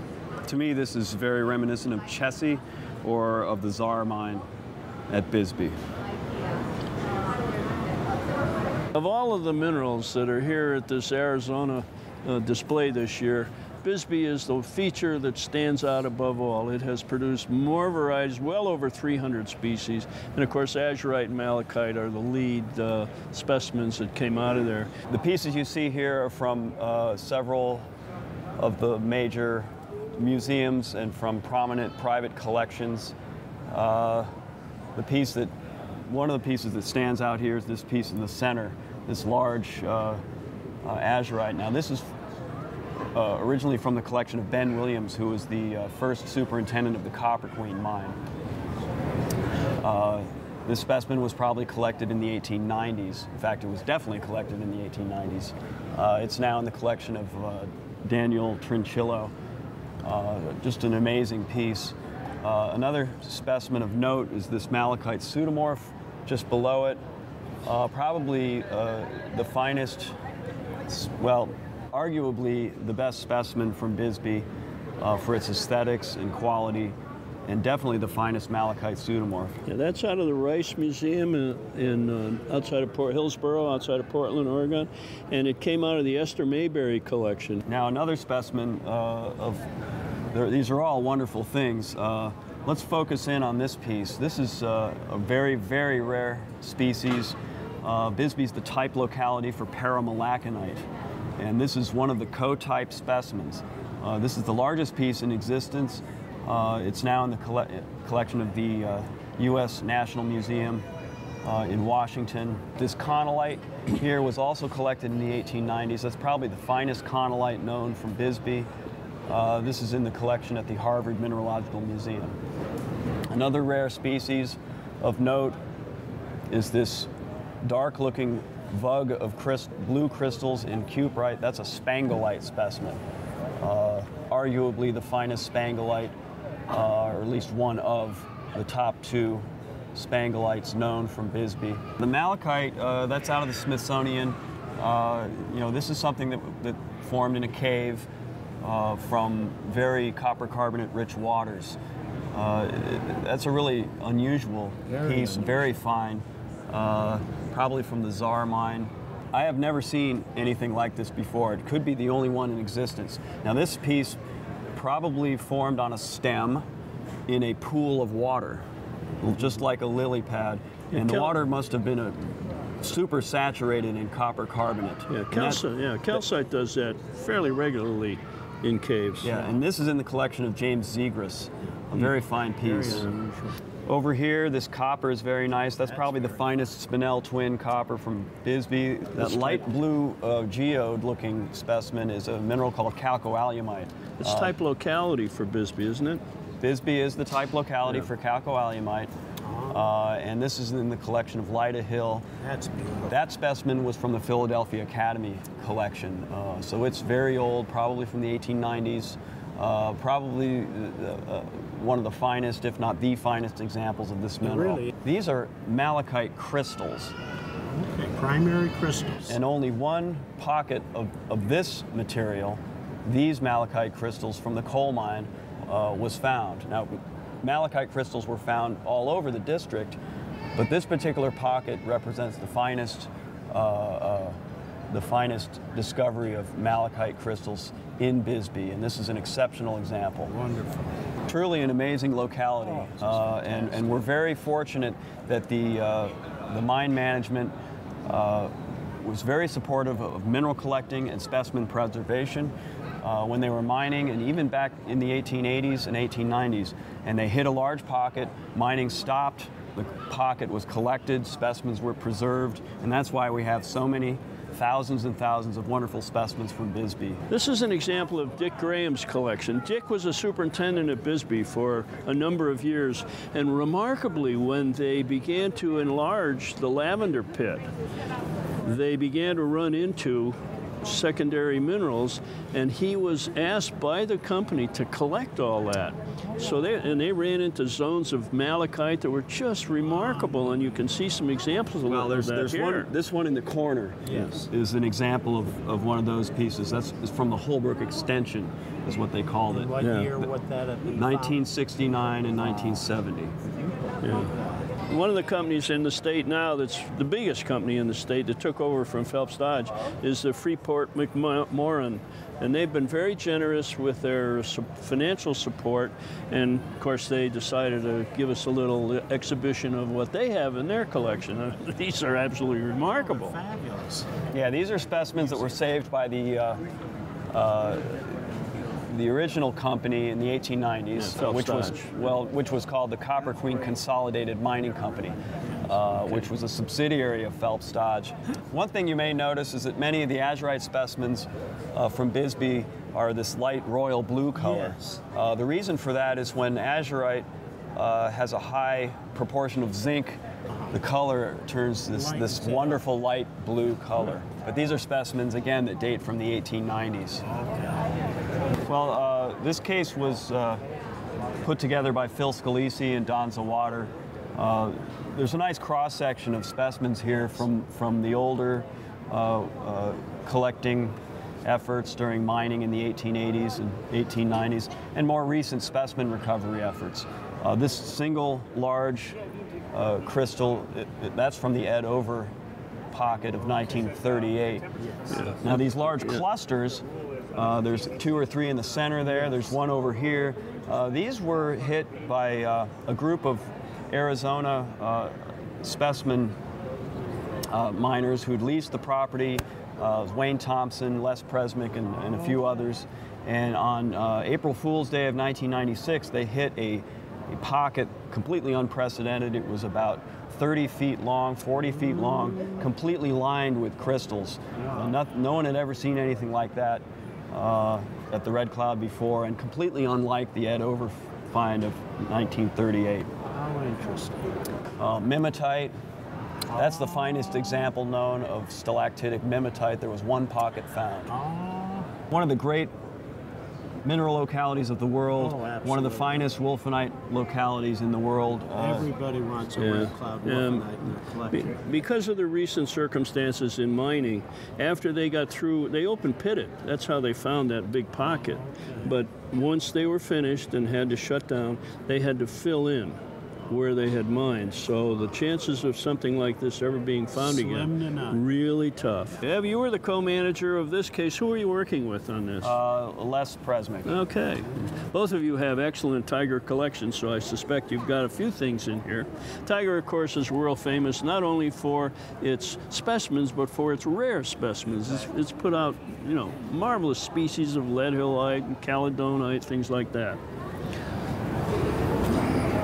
Well, this case shows examples of specimens from the Mammoth St. Anthony mine, which shut down in 1953. Almost everything you see here, with the exception of a couple of the wolfenites, was collected between the 1920s and the early 1950s. That's when all of the great rare minerals were being recovered at the Mammoth St. Anthony mine. Yeah, the company actually had a specimen collector on staff, and he would go in and collect. So it was very, very fortuitous for the collectors of today. Now let's point out one of the oldest specimens in here. This smoky colored orange wolfenite. This is from what's called the Schultz cut, which was the very first open cut that they were mining at Tiger. It wasn't called Tiger at that time, it was called Schultz. And they were mining for gold. So this was this was found near the surface in the 1890s. So that's probably the oldest piece in here. Yeah, Schultz was the prospector who laid claim to the site. Okay. And originally the town was called Schultz. But when it came time for a U.S. post office to be put in, the government wanted a name for the town, and they had a vote. Well, the story is that one of the owners of the mine, or some official, carried his gold around in a leather pouch that was made from the scrotum of a tiger. And the folks there had their typical desert humor, of course. They said, oh, well, let's call it Tiger. And hence the name Tiger, Arizona. Would you believe that? That's neat. Well, Arizona, of course, is known as the copper state, but it started out as the gold and silver state, if you will. Yeah, what happened is that the people went to California in the 49er rush, but when they struck out, when they didn't find anything, then they began coming east. So the western United States was really settled from west to east, not east to west. And those guys fanned out through the Rocky Mountains all the way down here in Arizona, and that's why there were so many many silver and gold finds in the Rockies because of the Argonauts who came from the west. Right, and in the 1870s, copper really wasn't worth much. Nobody really wanted it for, you know, the electric age hadn't begun. So precious metals were where it was at. And here in this case, you see just a fantastic assemblage of crystallized silver and gold from Arizona. Many of these pieces date from the 1880s, 1890s, and some as recent as after the year 2000. So, you know, with metal detecting in the fore now, some pieces are now being found with metal detectors. And you know, pieces that are float somewhere and not associated with a mine property. Now here's a grouping of specimens from Graterville. Notice these beautiful filigree gold specimens. These were found in the 1950s. This other specimen behind the filigree, there's a mass of crystallized gold on white quartz. That was found in the same district with a metal detector around 2005, I believe. Can you believe that? So probably how far is that from here? Did you say? South of here. South of here, maybe 40 miles. Fantastic. So these are some of the finest crystallized golds from Arizona. Now, were you also case manager for the Morenci copper mine? No, the case managers for the Morenci exhibit were Mike Jaworski, who's the, he works in Bisbee, chief geologist for Freeport-McMoran, and Stan Esbenshade, who collected many of these specimens.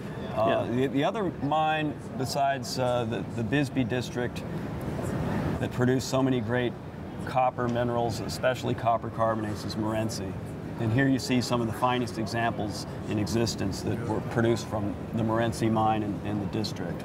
Yeah, as you can see by the state map on the back wall, the little dark area is where the mines were. That's in the very extreme eastern part of the state. Yeah. And it was very, very rich in carbonate minerals. That was the beauty of it. And luckily, the owners of the mine in recent years, recent decades really, have allowed people to sign collecting contracts. And then mineral collectors can get in who knew how to collect and knew how to preserve, and they were able to go in there and collect anything that was exposed by mining. It was a wonderful opportunity to get good stuff, like the stalactitic azurites there. That's marvelous stuff. Well, one of the main differences between this case and the cases of Bisbee minerals we just looked at is half or more of these specimens were collected post-1980. Yeah, contract mining. Contract specimen recovery efforts. Whereas in the Bisbee cases, many of those pieces go way back to the 1880s. Now, there are pieces in here that are very old that also date from the 1880s. One example is this fibrous cuprite in the center known as chalcotrichite. Right. That's an old timer. That's an old timer. Yeah. Fantastic. One of the finest, if not the finest, stalactite from that pocket. And most people consider that to be the best piece. Yeah, it's got to be a two-generation piece. That is absolutely it's wonderful. marvelous. One of the things that collectors did in the state, Evan and myself and a lot of guys, we contributed to the writing of a book, which was headed up by Tony Potacek. And it's published by Lithography, and you can buy the book here at the show. It's called Collecting Arizona. And I'm sure if you went on the internet after the show, you'd be able to find it. Lithography, LLC. Yeah, Lithography. And when did that book come out? Right now. It was released at the show. Would you believe that? Okay. And if you're really curious, there's a picture of me in the ray pit holding a big sheet of copper. We're here on the floor of the Tucson Gem and Mineral Show at the Convention Center. And this is one wonderful show that's taking place, and we're making some pictures, films of some of the guests here, and we have two children here that are actually working in their booth, and it's really cute because we have Kylie here. Hi, Kylie. And we have Max. How you doing, Max? And what they're doing is actually making jewelry at such a young age. It's really incredible. So is it true that you got these quartzes, and then who did the wrapping of this? We both did the wrappings, but my dad's friend, when he first heard that we were doing wrapping, he gave us these little springs, and all you really have to do and just pull it out. You pull it, you slide it in. Very good. And are they selling well? Oh, yes. That's the hit. Yeah, we've sold mostly shark teeth out of these. Okay. If you buy a shark tooth, you would just add $1 to the price, and we would wire wrap it here, and you could She's see got that all figured out. Yeah, and if you bought one at a different stand, you could wire wrap that, and some of them, they were really small, so we decided, oh, let's be nice and do it for 50 cents instead of $1. Very good. That's great. Nice meeting you, and you guys keep up the good work. You're doing a superb job here. Thank you. Addison, how are you today? Good. Good. And you're here, and this is Daniel. And how are you today? Good. Good.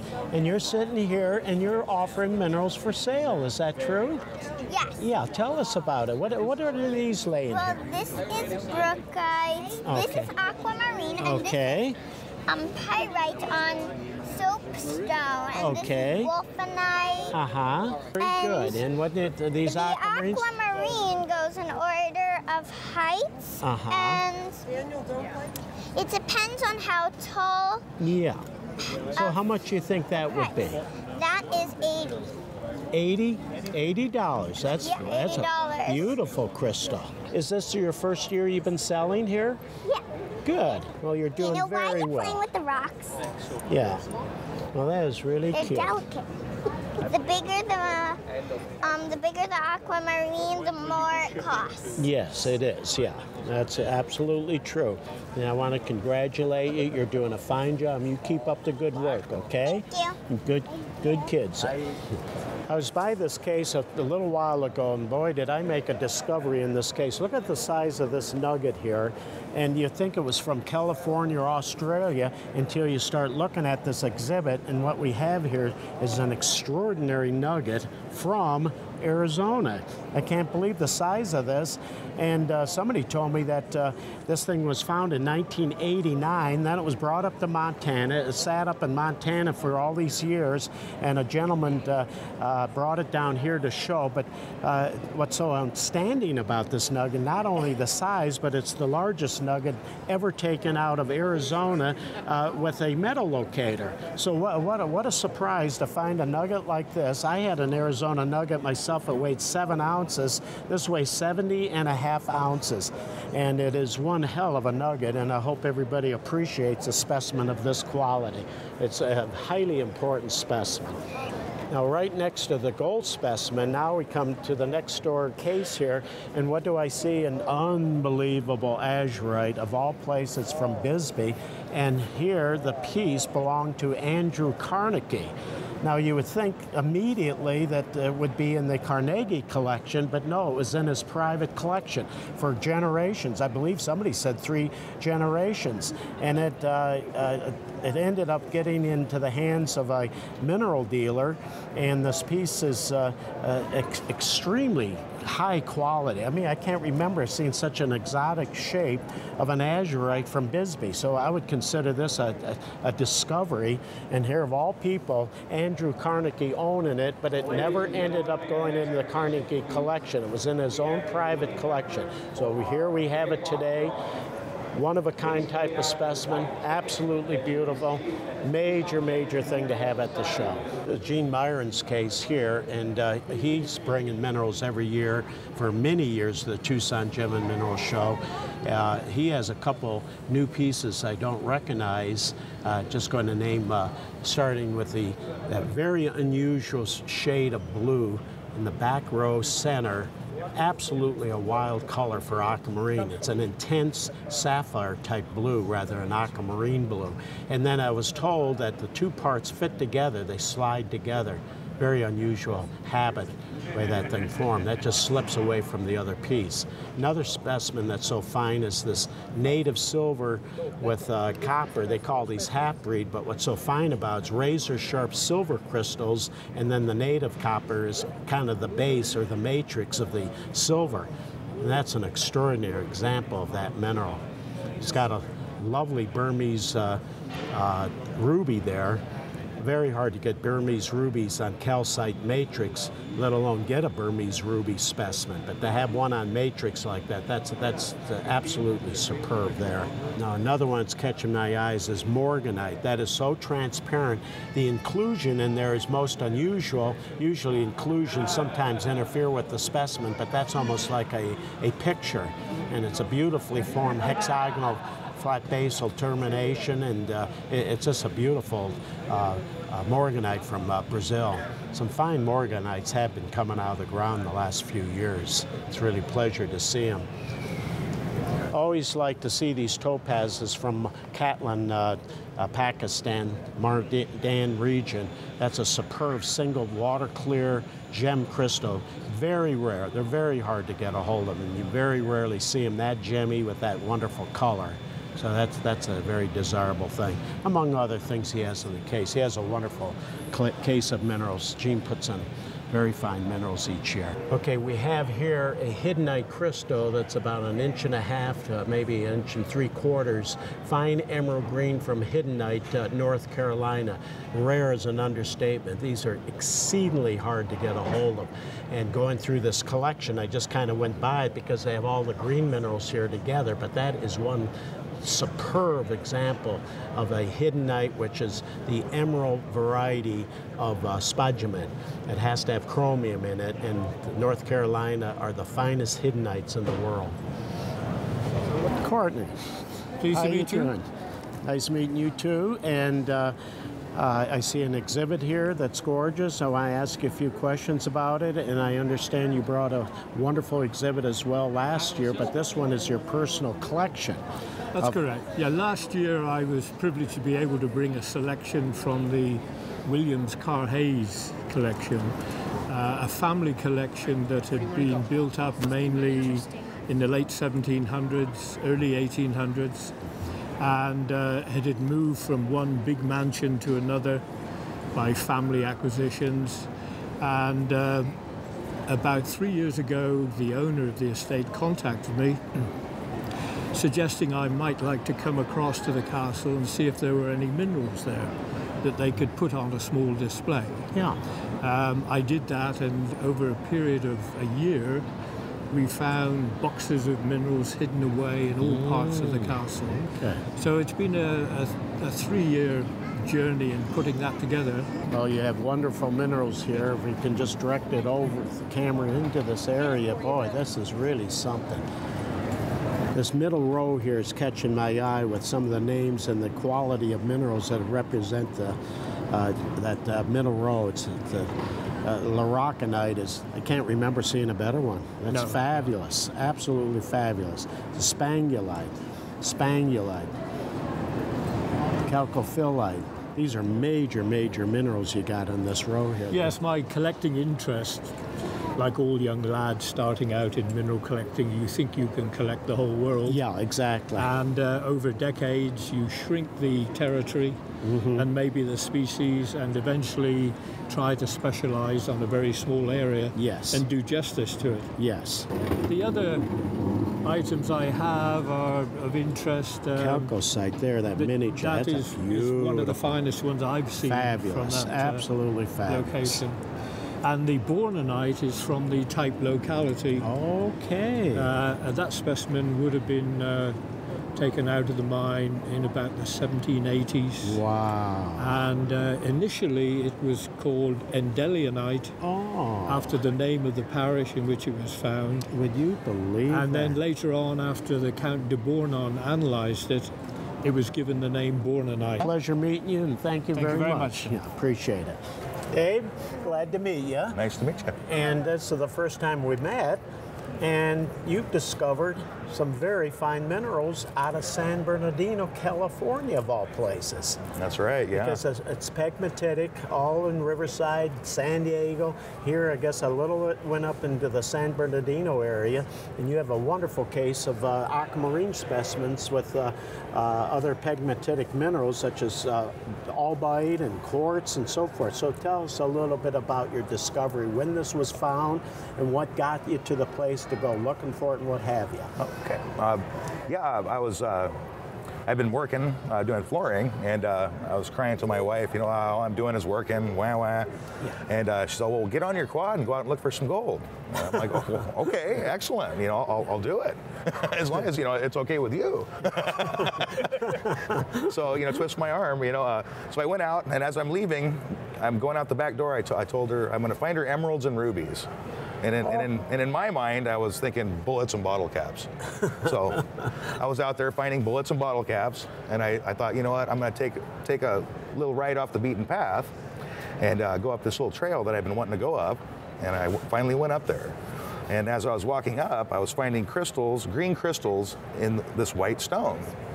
And I'm like, oh my gosh. So I follow them up, and I find a vein of the material, and these crystals are just coming out of the vein. So I cracked a couple of them open, ran home. Liz, I found emeralds. Oh my goodness, the green barrels, you know, wow, emeralds. So we looked them up, we found out they were aquamarines, and that was the start to quite an obsession. Let me ask you this, you say green, yes. Were they this color? Yeah, like to a me, green. These are more blue. Yeah, like a green. Yeah, they were more washed from being on the surface, you know, and sun bleached, so they were a little greener, yeah. Okay, so and just like that, you start to, that's incredible. Yeah, and... Well, doesn't anybody ever go up in that area, and people are always... Oh, they're driving by it, always. Wow. Yeah, it's off the beaten path, just by 100 yards. Off the beaten path. So then you find these things. So what happened? Did you look into the stake and a claim or something, or how did you do that? Well, basically we saw that there was small dig holes that had been covered in rats' nests. So what I did, out of just being a nice guy, is I went up there for 6 months without claiming it, to find out if anybody was, you know, going to claim it, you know, and let me know that this, hey, I have found this, I'm digging this. Yeah. So after about this, you know, the 6th month, we said we need to look in, or actually we found a piece that was gemmy, and we had been researching it and found out that if you find the gemmy materials, then you're into something. That's right. So we found that piece that I showed you earlier. Yes. And that's what did it. Beautiful. We instantly went home that day, and we started looking into, you know, making a claim. Right. And we had no clue on that. And we were, so it took some time. It took some time, and finally we bumbled around, put our posts up, and we did everything. We filed our paperwork, and then I started digging by hand. And you're lucky it wasn't on private property that somebody else already owned. Right, so it was on state property, and you just staked a claim. Yeah, Bureau of Land Management. Yeah, and it was in an area that was blacked out, where they hadn't surveyed it, the center of that area. See, okay. So it was just pure luck. I mean, just. And this took place when? When did this all begin? 2006. Okay. Yeah, 2006. Very good. And we'd gotten back from a trip to Hawaii, and I didn't take any lava, so I figured, you know, my luck was still good. So yeah, it's been an adventure. I've been meeting all sorts of new people and getting involved with Paul Geffner, Rick Kennedy. I mean, these guys have helped me out extensively. Were you ever involved with mineral mining or hunting previously? I was into hunting bottles, artifacts, just about anything I could find where I was at. So I would look, process of elimination. I would mark off an area, and I'd search that area until, you know, I was done. I'd mark it off. I found this and this. I'd go to the next area, and I just keep bringing it home, and we'd research it, whatever we'd find. So. We have a beautiful case of minerals here from the Arizona Sonora Desert Museum. That's about 15 miles, I would say, here. Maybe closer, might be 10 miles. But they have a wonderful museum there out in the desert with the zoo in combination. And there's a number of important minerals in here. Just to name one, the copper specimen here, and what you have is malachite coating over native copper. And when they found this in Bisbee, there was quite a few pieces that had this coating. And then they soon realized that it wasn't pseudomorphic malachite, it was actually malachite carbonate covering the native copper crystals, spinel twin type crystallization to this piece, and they made it a poster in 1995, 1997. It's a beautiful poster they did of it, but that's a major specimen you're looking at right in the center of the case here. And of course there's other fine pieces in here as well. But if you ever do get out to the Sonora Desert Museum, it's well worth visiting that museum, and combined with the zoo. They have a regular zoo out there of wonderful desert animals and everything. Here we have a case by they call the HAMS group, and that's the Houston Association of Mineralogical Societies. And this case is simply beautiful. What's so attractive about this case that I really like is the multitude of color. I've never seen a case this size with this much different color balance in the whole case. It's absolutely remarkable showmanship. And there's, needless to say, also absolutely beautiful minerals represented in here. This is a case put together by a number of members of their group. So every member has a sample of his specimen with the other members represented in this big case. We're going to do another case with the MAD group of Dallas. This is the Houston group. And it's a wonderful society, and they're doing the same thing as the MAD group, putting beautiful cases together each year. Okay, we're right here at a case that's absolutely beautiful of the MAD group. Now that's a Mineral Association of Dallas, just like the HAM group from Houston. This is the Dallas group of collectors getting together and offering superb specimens from their private collection. And every year they put absolutely wonderful minerals on display. The case that was given to them was not too desirable, and they were kind of disappointed. So the Collector's Edge, Brian Lee said, well, why don't you use one of our cases? So this case is actually in the Collector's Edge booth, but it belongs to the MAD group, and they did a wonderful job of setting it up. The Tanzanite with matrix on the side. There's been wonderful Tanzanites at this show. And very fine Petinaire tourmaline back there with a matrix of albite, a quartz crystal. There's a blue cap there, and another blue cap here down at the bottom, and then a matrix blue cap. Very difficult to obtain blue caps in small size. So to be honest with you, I can't remember seeing one exhibit in a case that had 3 of what you would call the small hand size specimens. The matrix is a little bigger than small hand size. That's like almost a full hand size. But you're looking at something that's actually very rare in that size. Needless to say, blue caps are extremely rare anyway. The demand is so high that you can't get them anymore. They're extremely difficult to get out of anybody. Any number of collectors, of course, love Arizona, so they build an Arizona collection. That's no matter what else they collect, they build an Arizona collection. Exactly. And this is a prime example of it. It belongs to Wayne and Donna Light from Laguna Beach. And of course, as dealers, they have an opportunity once in a while to pick up something for their collection. And what I like about the exhibit, besides Arizona Minerals, is all the beautiful memorabilia that goes with it, the books and the papers and maps and mining lamps. And it's a magnificent exhibit. They're very conscious of that. Very much so. Beautiful azurite slices. These are good examples of the malachite azurite cutting grade material out of Bisbee. This slice was offered for sale in Bisbee. It was actually a thick piece. It was offered for sale for $50. And I bought it, and then I gave it to Wayne to slice. So he sliced it. Of course, his pay, I guess we could say it that way, was to keep one slice. And so that's it. And I have a slice, and Evan has a slice. So that's common practice. Now, is this a tiger dioptase and wolfenite? That's a marvelous thing. That can actually be called the signature mineral or specimen of tiger, because the dioptase, cerussite, and wolfenite are the 3 famous minerals from there, and they very often occurred on one specimen. So that kind of represents what tiger is all about. Yes, there was a lot of wolfenite. In fact, one collector I know said he used to stand next to the conveyor belt coming out of the mine, and he would pick wolfenite off the belt because it was all wolfenite. Yeah. It was an ore. It was used as an ore of molybdenum during World War II. Sure. And because the seams were just jam-packed with crystallized wolfenite. I've seen the figure and I don't remember, but it was several hundred tons of wolfenite crystals were mined and went to the smelter to extract the molybdenum. Couldn't get there fast enough to get them out of there. Heartbreak Hotel. Yeah.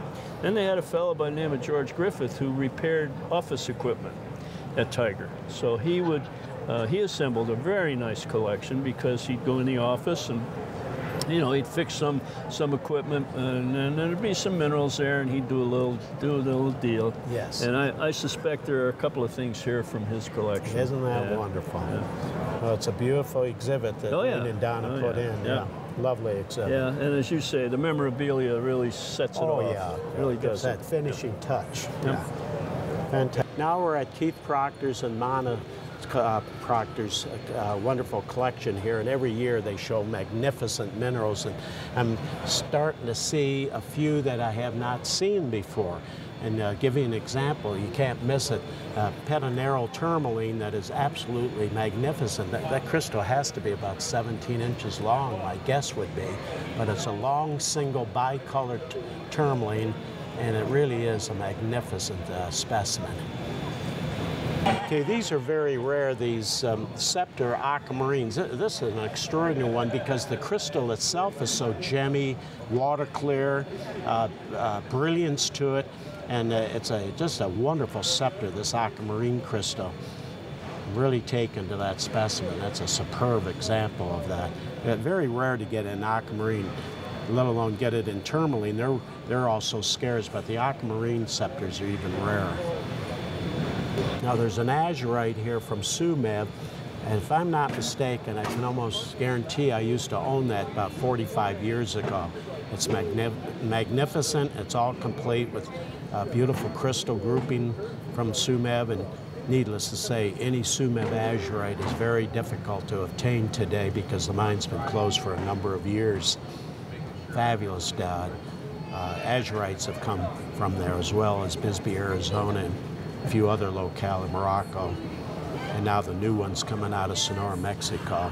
So it's a beautiful azurite. But they always put a beautiful, balanced collection together, lots of color, draws a lot of attention because they're beautiful minerals. Okay, what we have here is one case with one specimen in it. And the specimen that's in this case is called wolfenite, and it's from the old Yuma mine, Tucson, Arizona, believe it or not. It's actually in Tucson, Arizona. Of course, it's all exhausted, closed off, and so forth. It belongs to John and Karen Caesar, and this specimen is about as good as I've ever seen. I don't remember seeing a better one.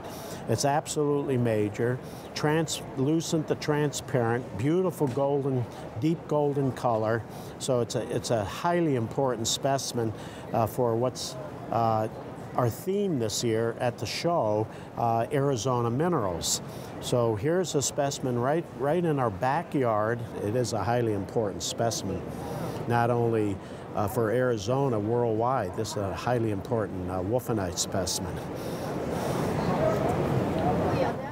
Rob, hey Dave. How you doing today? Good to see you again. You got some more treasures to show us that we were not able to film, and now we like to film. And Sure. In this case, give us a little spiel what you have on that group of beautiful bonitoites. Holy cow. Sure. We'll pick a few highlights we had for the main show. Yeah. This is the bonitoite set belonging to Ed Swoboda. Okay. He collected it with Pete Bancroft, and believe it or not, starting in the late 1920s. Wow. Through the 30s. Wow. And that's about 130 carats of clean bonitoite. Fantastic. That's one in a lifetime you'll see anything like this. This is totally unique to have that many bonitoites in one place like this at once. Yeah. Fabulous thing. Well, and now the deposit's gone. Oh yeah, it's gone. Mined out. But you just never see anybody with this many bonitoites. That's a marvelous setup there. Yeah, thank you. Want to look at a mineral now? Yeah, let's see what you got new in minerals. All right. We talked about the Boda collection already. We're premiering a number of Boda pieces. Yeah. But I also have minerals from the Dick Heck, Illinois collection. Beautiful. Dick was a fluorite. Very well-known Midwest collector. Yeah, beautiful. The purple top with the orange. This is from Illinois. I believe it's Illinois, isn't it? Yeah, it looks like Illinois. Superb piece. Absolutely superb. Razor sharp and perfect. That's lovely. What a beautiful color. Purple and golden orange. So that's new. I remember that. Yeah. So I have new material from that collection. And then as far as what's really new, I've been saving up a year. New material from this new Chinese location, Inner Mongolia. We have a case of it here. Oh, that's wonderful. It's like a big balloon. Oh, it's absolutely beautiful. What's so nice about these, they're so translucent and the pink just radiates through the piece. It isn't just at the surface, it actually radiates all the way through. It has a nice, delicate translucency and beautiful. What a... It glows. Look at that. That's fantastic. So that's there's... new. That's from Mongolia? Inner Mongolia. Okay. It's actually part of China. Okay. Very good. And there's wonderful ilvites, fluorites, calcite, and the like. Beautiful. There's always that beautiful thing. And I'll tell you, the object I'm most proud of having here is actually over here, if you want to talk about it. Sure. I think what's really special, and I'm honored to have them, are these two pieces from what's called the six-pack pocket. This was found in 1984 in the Tourmaline Queen mine, but the public was completely unaware of the existence of the pocket. Very much so, including myself. I never knew it existed. It was kept very, very quiet. Oh, beautiful. Oh, and six-pack, that's cute, that name. And these are the two premier pieces from the pocket, and this the largest. Was in 1984? Mm-hmm. Wow. Yep. And it was kept secret all this time. It's a long story, but suffice to say now they've been back in the hands of Ed Swoboda, who owned the mine. Right. And this is actually Ed's favorite piece, perhaps the most aesthetic from the pocket. Okay. This is the largest and the namesake piece of the pocket. Yeah, that is beautiful. I got it. Good. Yeah. I was going to let you hold the other one here. Okay. Okay. Now you say Ed is kind of hanging on to this one? Yeah, he might take offers, but I think he's keeping it. Yes. Beautiful. Oh, that is all right. Totally different than the blue caps. Very different. Totally different. It's beautiful. It's the same mine 12 years after the famous blue caps. That's right, when you think of it. Nobody knew about them. Never heard a mention about it. Incredible. Lovely. Well, thanks a lot. Yeah. Good work. Bye. Last year, in doing our minerals, you did Holy Cow 13 times. Oh my goodness. This year I've kept... How many times? Actually, I only have 7 this year. Okay. I kept count. Oh, that's so funny. Well, I've had some food here, and there's this one restaurant that needs improvement. I'll discuss it later.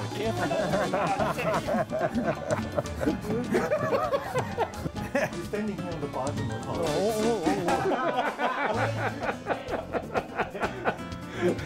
So, Dave, do you want to see some cool things? Are we on? Oh, I'm sorry. We got to at least say hello or something. Yeah, okay. Now, is this your son? No. Oh, no. I thought he might be your Now Dan's son. I didn't know who he is. If he is my son, I'd say, take over, I'm going. All right. Don't walk in front of me. I didn't know you were filming. Dude, I just got a shot of your ear now. Gin tonic. Yeah. Gin tonic. Yeah. Again. Here it is again. Here, he fell off the mountain, and oh my God, he was in bad shape. But he's okay now. Oh, he's okay. Yeah, he's okay. That's interesting. Oh, how long have you been in town? I live here.